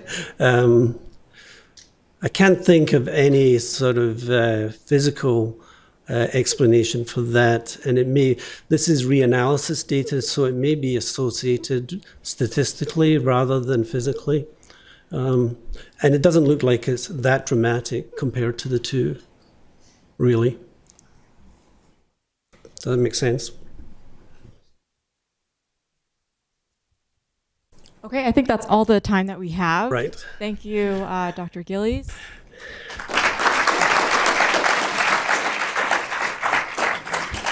Okay.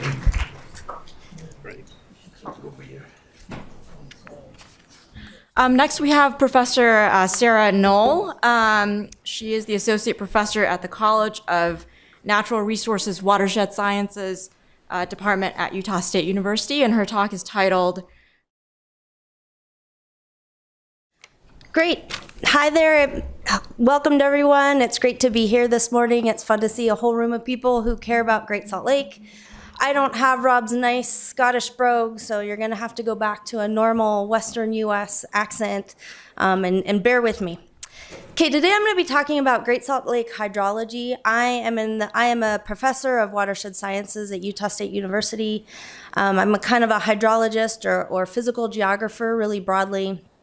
I do systems analysis, and in particular, I focus on environmental water management. So how could we improve water management to some natural places and maintain human water uses at the same time? That's kind of the goal of all my research. So we're going to be looking at the problems of Great Salt Lake today through a hydrologic lens and really thinking about the hydrology of the Great Salt Lake and what that can tell us. Okay, so as we all know, Great Salt Lake declined to a historic low last year in 2022. This graph is showing through time, starting just after 1900, showing Great Salt Lake the average annual lake level every year. So we could see that in the late 1980s, we had those really high lake levels. That's when the pumps were working and we were pumping water into the West Desert. Then in the mid-90s, we kind of had a middle elevation that was pretty good. And then now we're at this very low place, kind of reaching its lowest point last fall. Since then, we've had a pretty nice wet season, and I'll talk more about that.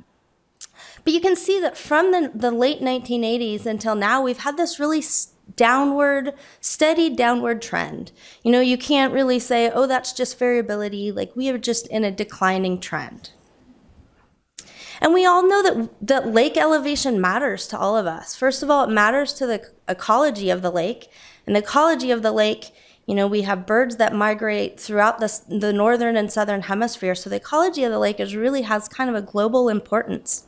So these figures here, these arrows, those are adapted from forestry, fire, and state lands, traffic light signal, where green are showing good elevations or suitable elevations, and the red areas are starting to show where we get into problems.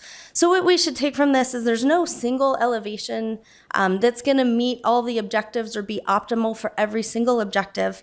However, there are ranges that we should be at. So kind of, you know, I think around 4,200, give or take a little bit, 4,200 feet.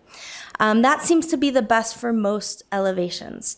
So moving from left to right on this, we have, you know, the first one is the salinity, including things like microbialites, the brine shrimp, the brine flies.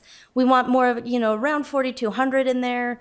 Moving into the bay habitats and bacteria on the second column. The north arm bacterial diversity in the middle column there, moving into wetlands, and then ending with dust. Dust, as Kevin mentioned, you know, the higher the lake elevation is, the best for dust. But even aside from the ecology, Great Salt Lake matters to all of us. It matters to our state economy, where the lake directly generates over $1.5 billion in 2023 dollars. Matters for air quality, and because of that, it affects our human health. And Kevin did a really nice job of discussing that all for us this morning. So we know we care about Great Salt Lake. So what I'm going to talk about today is what is the hydrology of the Great Salt Lake. Let's go over it so we all understand it. Why is Great Salt Lake level so low? Will a wet year save us? And then what are some promising strategies to preserve Great Salt Lake? And my first degree, my bachelor's degree, is in economics, so I still dabble in economics, and I tend to tie a lot of my work into economics so that it's really intuitive for everybody to understand. So by the end of my presentation, you'll see me do some of that. So as a reminder, Great Salt Lake is always undergoing change, right? Great Salt Lake is the remnant of Lake Bonneville during the Pleistocene. We know that the lake has had many different levels, and I always like this slide, or put a slide like this, so that we remember that Great Salt Lake is always changing. And some of those changes are outside of our control, but some are within our control, and that's going to be the focus that I talk about today. So now we're going to get into the hydrology itself here. So of the water that gets to Great Salt Lake, streamflow is really a biggie. Streamflow contributes about 2/3 of the water to Great Salt Lake. Direct precipitation, so that's precipitation falling directly on the lake, is about 31%. Groundwater is maybe 2 to 3%. And of these terms, groundwater is where we have the most uncertainty. These figures here are dating back to studies done in the 70s. There are a number of groups undergoing research on groundwater right now. So this is an area of active research, is trying to pin down exactly the contribution of groundwater and how it might change through years. But going back to the streamflow, so streamflow is 2/3 of the water that gets to Great Salt Lake. And of the main rivers that all flow in from the Wasatch Front, Bear River is the biggie. It contributes over half of that amount of streamflow. Weber and Jordan then make up kind of almost the rest. There's slight contributions from some drains and from the West Desert, but those tend to be pretty small and sometimes ephemeral. One thing to also notice in this figure is that all of the rivers from the Wasatch Front feed into the south arm of the lake. So Bear River goes into Bear River Bay, Weber and Jordan go into Farmington Bay. So all of that fresh water is coming into the south arm of the lake. When I talk about arms, that becomes important because we've constructed a causeway, a solid fill causeway that bisects the lake. So now I think of the lake as really having two distinct portions of the lake. The north arm, this figure here is facing west, so the north arm is the reddish arm. It can be up to 27% salinity, so it can reach saturation. Then the south arm, shown more in the green here, last fall, that reached 18% salinity. And that's really a problem because that's the threshold of where some species can exist. So things like brine shrimp and brine flies, they were at their tolerance levels. And so that's a problem for the whole ecology of the lake and for our resilience of the lake. So now let's think about the water balance of the lake. And this is something hydrologists do to understand basically where we can make changes and where we can have the most impacts. Terminal lakes are really nice because they're kind of blissfully simple. When you think about big water supply systems in cities, and terminal lakes are really nice and simple. So thinking about how much water is in the lake, if we want to change the volume of the lake, we have a couple terms to keep in mind. The first is stream flow. So as I've already mentioned, 2/3 of the water to the lake comes from stream flow. That's the Q term. Plus groundwater, we know that groundwater is pretty small. Then we have precipitation times the area of the lake minus evaporation times the area of the lake. And then here we have diversions. Most terminal lakes you wouldn't have diversions, but here we do. Because we can have West Desert pumping, which removes water, or because of mineral extractions that take water from the lake and it evaporates, so that water never comes back to the lake. So in this case, we have some diversions. So if we want Great Salt Lake to increase, we know that we need to increase either stream flow, groundwater, which is small, or precipitation. We don't have a whole lot of control over precipitation, but we do over stream flow because of our diversions and our human uses, and I'll talk more about that in a bit. And then if the lake is continuing to decline, like it has been in the last, say, 25 years, that means that the evaporation term has been outweighing the other terms. It's been larger than those other terms, so the lake has declined. So one of the strategies that we've done recently and we're doing more of is changing the area of the lake. So we have in the causeway that bisects the lake, there's a breach shown on the left figure here. So the breach is an opening where some water can pass through so that some of the salinity and some of the water can pass between the north and the south arm. The hydrodynamics of it are pretty complex, But we're increasing the berm, so we're raising the berm. In the right figure, you can see where there's a berm underneath the surface of the water, and we can raise that or lower that. That's one of the ways that we can adaptively manage the lake. The berm was constructed to have this sort of adaptive capacity, and we're using it right now. So we're increasing the berm basically to separate the north arm off. So separate it off and keep all those salts on the north arm, where then all the fresh water is going to come into the south arm.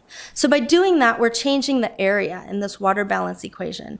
And here I've also put the salt concentration. So the salt concentration is the salt load coming in each year. So we think of streams as being freshwater, and they are, but they have trace amounts of salts and minerals, and there's no way for those to leave except, well, through mineral extraction, but naturally there's no way for them to leave. Only the fresh water evaporates. So the salt load minus the volume. So right now we're changing this lake, and this is kind of what I think of as an RLC solution. This is what RLC did. They changed the area of the lake in order to manage it.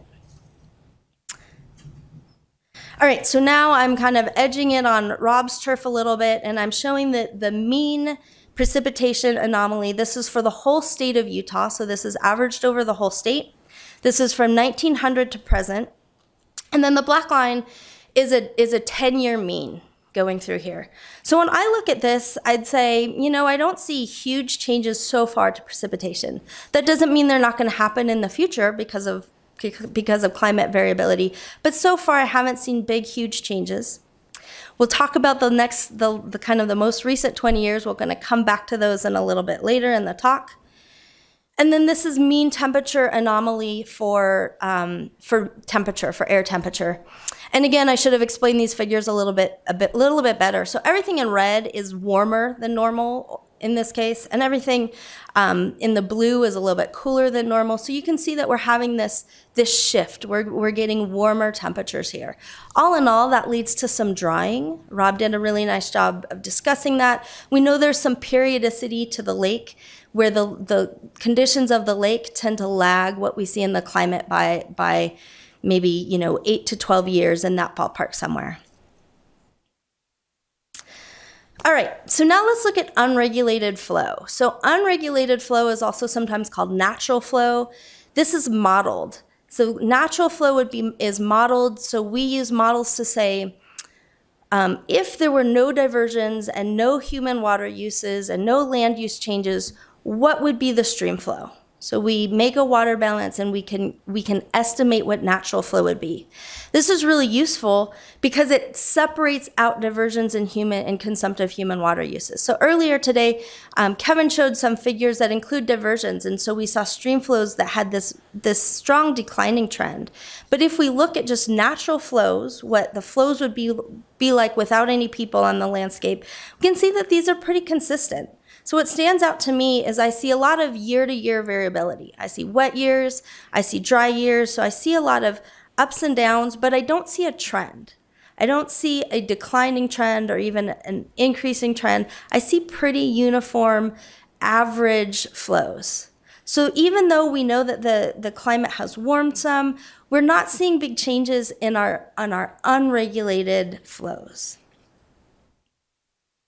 By the way, and importantly, this data goes back to 1989. So this is the last, say, 30 years, close to 30 years, 25 years or so of data.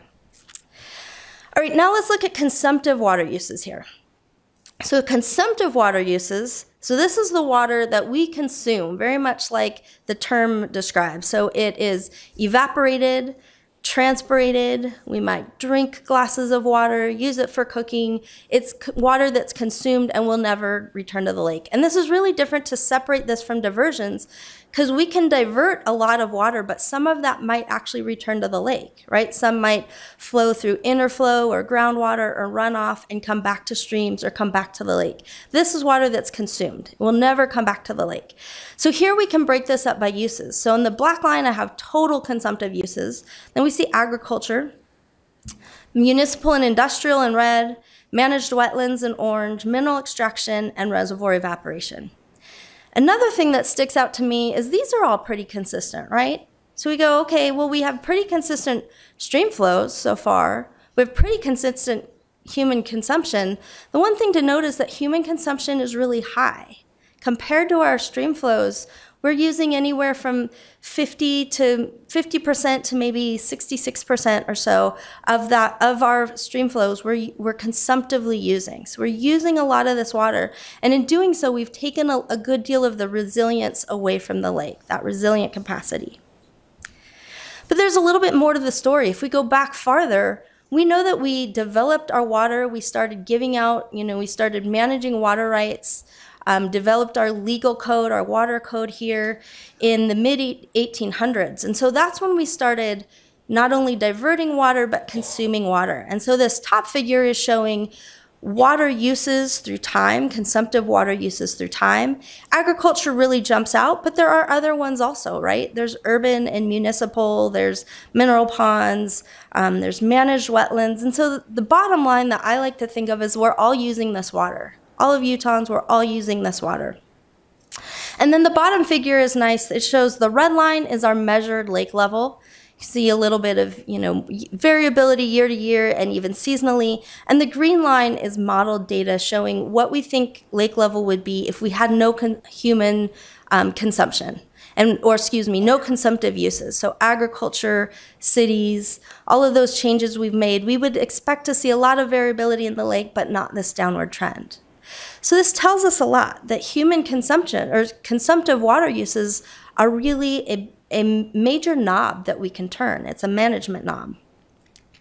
We also know that our infrastructure dates back over 100 years. So this figure on the left is showing reservoir capacity. This is just in the Bear, Weber, and Jordan basins.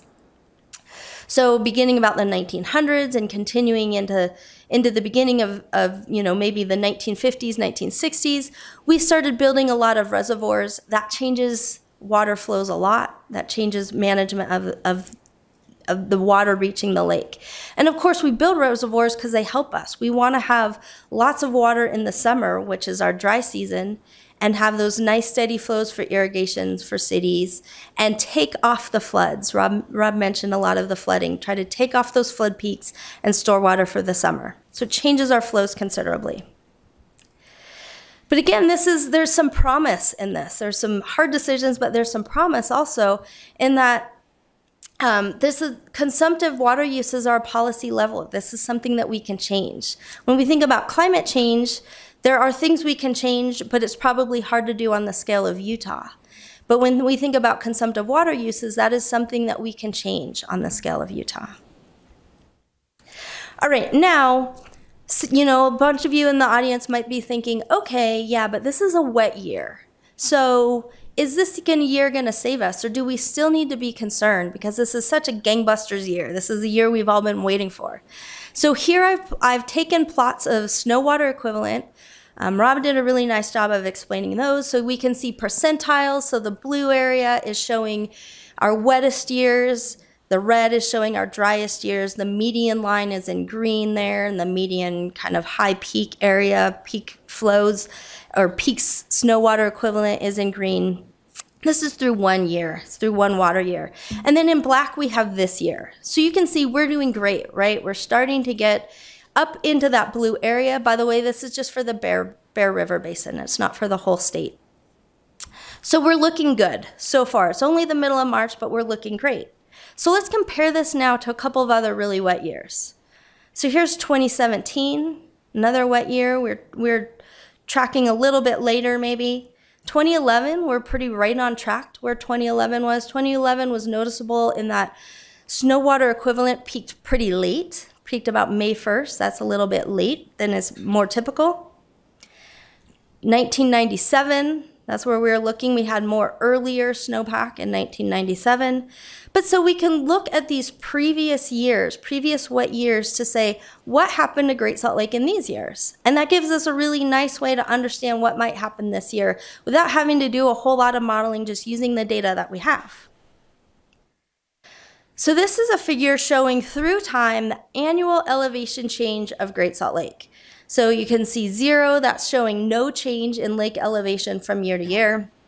And you can see some years when the lake increased its elevation and some years that the lake dropped. Lots of years, in fact, that the lake dropped. So what I want to point out to you is, I don't know if this pointer, After Rob, I don't want, there we go, it works. So here we have 2011. I'll try to keep talking to the microphone. We have 2011, so this was a wet year.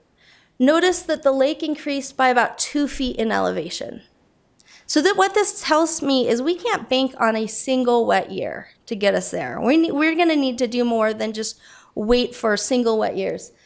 2005, right in here, about 1/2 foot elevation. So this is annual average. So this is once we go through the summer when evaporation tends to increase. Overall, we might, maybe we'll have 2 feet of elevation. Maybe it'll be a little bit more. Remember that we have bermed, we have raised the berm in the causeway. So this is going to change the area. So this year is a little bit more of an unknown, and we're continuing to do that. But we probably can't just bank on a single wet year to save the lake. One more caveat is that 1 foot of water or 1 foot of elevation gain can require different volumes of water because the lake is a basin. It's kind of this shallow bowl-shaped. So a foot elevation at a very low lake level will require less water than a foot increase at a higher elevation, right? So just one reminder, we always talk about a foot elevation, but they can require different amounts of water depending on where we're at. Just remember that. And then also we have some competition for this wet year water. So these figures are showing on the right here, I have a teacup diagram for the Bureau reservoirs. And so this is showing how full they are. This is taken, I think, Monday I took this plot. I don't know what's up with Willard Bay. There's clearly water in Willard Bay. Maybe that data wasn't working from the Bureau. But so we want to go into irrigation season and into the summer with full reservoirs, right? So that's our goal as water managers are going to be trying to not have flooding. This is a tricky period as we get into spring and warming and lots of snowpack. We want to not have flooding, but end the snowy season with full reservoirs. And then this plot on the left is really telling. So this is kind of a runoff year. So it starts in April, and it shows the reservoir storage for the whole state except for Flaming Gorge and Lake Powell. Those really big ones that behave a little bit different. So you can see the mean capacity, the mean reservoir capacity where we kind of normally are, much higher than where we have been in the last 2 years. And then when we can see the previous year in blue here, we started off in good shape, and then we had a warm summer, a not very great winter, and we ended the year not, out in this range, not nearly as high reservoir storage as we wanted to be. So this year we started really low. This green line right over there started really low, and now we have a pretty steep curve. So we're raising that. We're trying to fill our reservoirs. But because of that, all of this water that is up in the snowpack is not going to reach the lake. A lot of it we're going to use for our other water objectives. One more reminder, so the U.S. Drought Monitor still has large proportions of Utah in drought. Northern Utah, where we are, isn't a severe drought, and that's because of things like reservoir storage and overall dry conditions, dry soils, things like that have taken a good deal of water just to kind of get back to normal, get back out of these drought conditions. All right, so let's come back to this precipitation anomaly figure that I've shown, and let's focus on these last 20 years where the whole West, the American West, has been in a prolonged and ongoing drought. So a couple things really jump out at me from them. First, we've had longer droughts, right? So the drought, we've had pretty unrelenting 20 years or so of drought, but they've been punctuated by these very wet years, like 2011, 2017, now 2013. We're tending to not get many wet years in a row, and that's hard to manage for. So things like Great Salt Lake, where we're losing some of that resiliency, and we haven't had conditions where we've had wet year after wet year after wet year. That just has not been in the cards for us since about the year 2000. We've had some very dry years, and again, really wet years. I think of this as, and Rob mentioned this, as increasing climate variability, where we tend, even this is shown on an annual scale, but within this we can have really wet winters sometimes. Those are hard, again, for reservoir operators to manage to try to reduce flood risk. And then we're going into these generally longer, drier summers. So we really need our water supply for people and for ecosystems like Great Salt Lake. Okay, let's see if we can make this work. This meme has shown up. Is it going? Oh no. Oh well. I think we get the idea of it. So this meme has shown up. It's run across my desk like 5 times in the last 2 weeks. So I said, okay, that's a sign, and I put it in my talk. So what we want to do, we want to keep our eye on the ball. We don't want to let one wet year really distract us and derail us, but we also want to get not so myopic on any one year that we keep the big picture in mind. And it's a great clip. You guys should Google it. Keep your eye on the ball. If it hasn't crossed your desk too. All right. So now we're coming back to this some of the work that Forestry, Fire, and State Lands have done, and they've done a great job of showing the lake elevations that are healthy for us. So we already know, without changes from the legislature, we already know the lake levels that we need to be at. We want to be in this optimal range in the white, in the middle there, but we're down in the red. So we know that we need to increase the lake level. So now I'm going to talk some ways, as a hydrologist would think, about how we might get there. So I'm going to talk some about water conservation and banking and water shepherding. And one important thing to think about is that all of these need to happen in tandem. And by the way, I'm not trying to include every potential strategy in this talk. I'm talking just about a couple of them. So just keep that in mind. This isn't meant to be every single, promising strategy that we can include. But for things like conservation, with the ag optimization program, farmers have been working really hard to conserve water. There's more money being put into that this year. We hope it will, conserve a lot of water for the state. But that's not the end, because if that was the end, then other water users can pick up that water and it never actually gets to the lake. So one way to incentivize conservation is through water banking or water marketing. And one reason I think it might be promising is because it does incentivize conservation. So it becomes more of a, don't necessarily only do this because it will help the lake, but we'll keep you whole as farmers, or whoever can conserve water will try to keep you whole. So in this case, people would spend money to buy water, to purchase water from voluntary sales, from anyone who's willing to sell some of their water. And then that water would need to be shepherded down to the Great Salt Lake. We can't just, say some water's been conserved and it will magically get to Great Salt Lake, because we know that that's not the case. So all of these sorts of solutions have to go hand in hand. And that's challenging because there's no really one single bullet solution. We know that we have to enact a number of them all together. So with the Great Salt Lake Strike Team, we've ran some numbers. And again, this is from a very hydrologic approach. So we thought, okay, we're at 4189 feet right now. How much water would it take to increase the lake level? And this is pretty simple using the water balance that I showed you. The equation is here on the bottom. We know that we need to increase stream flow, groundwater precipitation times area. And then we have the lake bathymetry. So these are pretty easy calculations for us to come up with. And in these calculations, by the way, this is showing the total water that we do get already from stream flow and from precipitation. So I'll break this down a little bit more to just the conservation part in the next slide. And then we also need to ask, how fast do we want to go? How fast do we want to preserve the lake? And I think everyone would like to be there, like I said, one wet year, but we know that's not going to happen. Looking at numbers like this, it really shows this is probably a marathon. We need to be thinking about Great Salt Lake for many years or for decades. So you can see these numbers. I'm not going to read every one. So we have how much water to raise the lake in 5 years or 10 years and 20 years, and then how much to maintain Great Salt Lake at that level. And now let's separate the additional conservation we need to get to those numbers. Because like I said, some stream flow is already getting to the lake, some precipitation is already getting to the lake, some groundwater.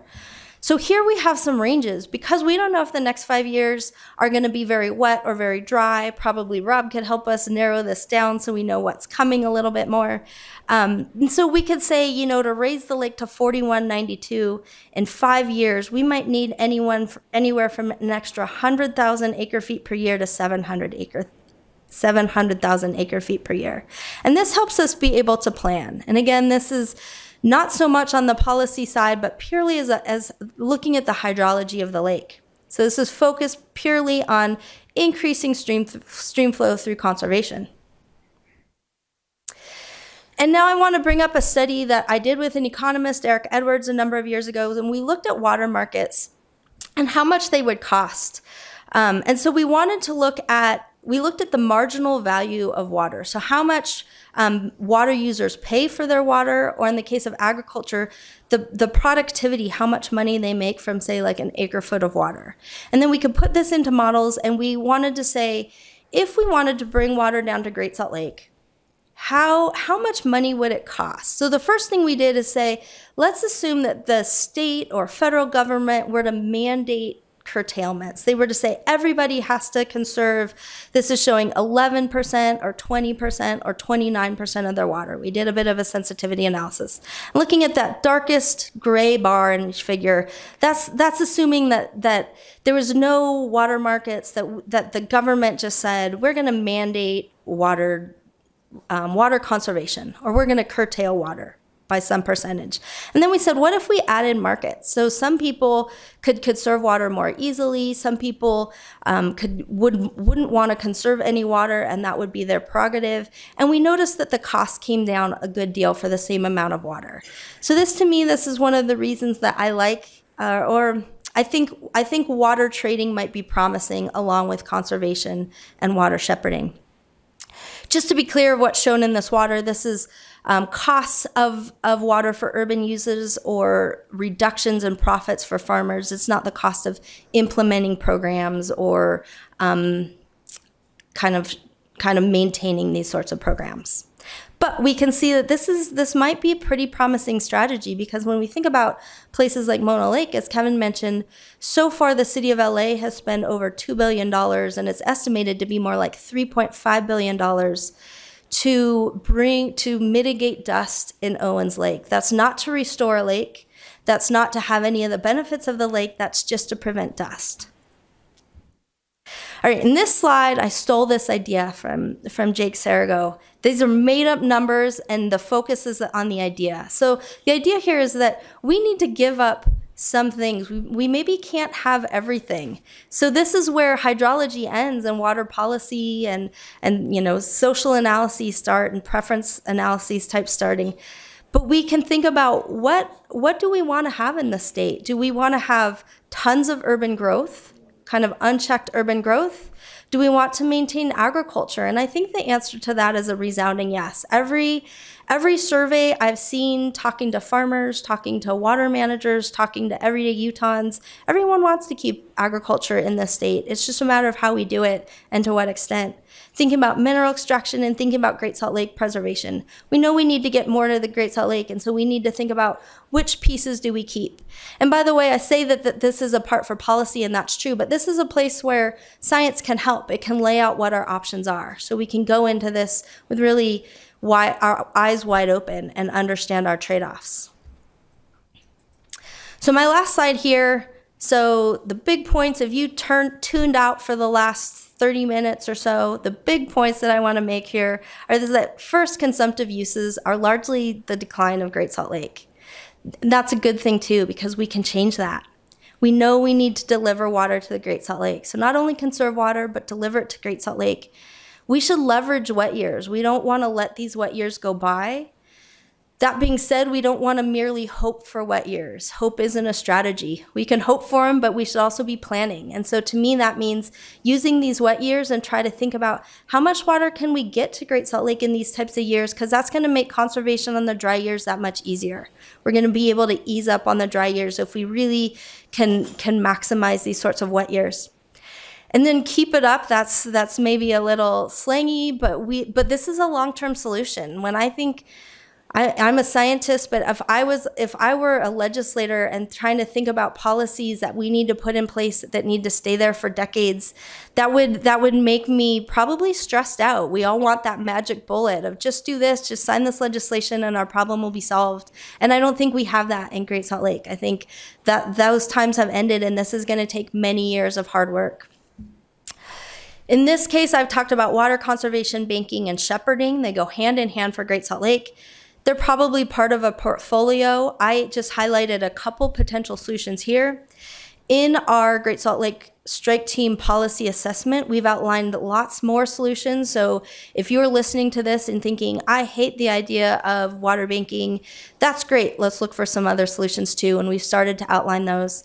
There's many state reports and other state agency reports, and they've done the same thing. So lots of ideas are out there. And then we know it's cheaper to preserve Great Salt Lake now than it is to try to restore it later. And last summer, we were really starting to hit these tipping points, and we know we don't want to go past them when it's going to cost us much, much more money. So with that, I'm not sure if we have time or, okay. Thank you so much. I got word there's a few minutes for questions. This is working, I think. Okay. So we have several great questions from our virtual participants. The first is, what do we know about groundwater consumption and how that might be influencing flows to the lake? Ooh, that's a great question. So the question was, what do we know about groundwater consumption? How might it be influencing flows? I don't have the answer to that. It's a topic of a lot of research. Some of the studies have shown that 2 to 3% estimate might be a little bit low. Maybe it's closer to 10%, but that work is still being done. And as to the use of groundwater, and I would put with that the recharge, I would say those are really promising areas of research, and hopefully someone else in this symposium can speak to that. Great. Another question is about water markets. Are people taking advantage of market incentives like water banking? Is this actually happening, and what are the barriers to this route to conservation? Yeah, so Utah had the pilot program putting in some water banks. I know in some places they've fallen apart. In Cache Valley, it's my understanding that not enough people wanted to do transactions. So that's not very promising. I think that there's just about to be a report released on Weber and Price. But I do know in other Western states, water markets are put into place, and they have been for decades and have been successful at adding flexibility for both farmers and to manage water for environmental places. And so some of my hope comes from thinking about other places like Arizona and New Mexico and California that have a pretty long history of water markets and have had some externalities. There's some third-party problems, but so there's some things that we can learn. But there's also some promise there that this might be a potential where people who want to sell water could do so, could get some of the money back for their trouble, and we might be able to reallocate some water to Great Salt Lake. Great. There's a question about potential solution. What about pumping saline water from the aquifer under and around the Great Salt Lake? Would that be a solution? Yeah, so there's a lot of, I call them kind of infrastructure solutions. So in this case, the question was about pumping water from a deep aquifer, pumping saline water and bringing it to Great Salt Lake. So that we don't increase the salinity of the lake farther, we would probably need to pump that water, desalinate it, and then put it into Great Salt Lake. So ideas like that, they might have promise. I haven't looked at all of them. I've looked at some pipelines. My one word of caution would be, we are looking for solutions that we can put in place quickly. So some of these large infrastructure projects can take a long time to build and can be very costly. So that's a nice place where cost-benefit analyses can add a lot of information for us. Great. Okay, one final question. What is the timeline for the dire effects reference today? When might we cross the threshold of no return? And what consequences might be viewed once we have? Yeah, so the question was kind of when, I think ecologically, when do we pass the point of no return? And we were towing at that. You know, when salinity in the South Arm and our freshest bay was around 18%, we're towing at that point where we can't easily cross back over. Luckily, we have done some things. We have put up a berm to keep all of our fresh water in the South Arm. We're getting a nice wet year. Those things are all going to help us. I know that there's other biologists that are speaking later in this session, and so I think they could speak more to the biology. But the short answer is that we're towing it, and we really don't want to cross it. We're there now this last summer. Great. Thank you, Professor Knoll. Okay.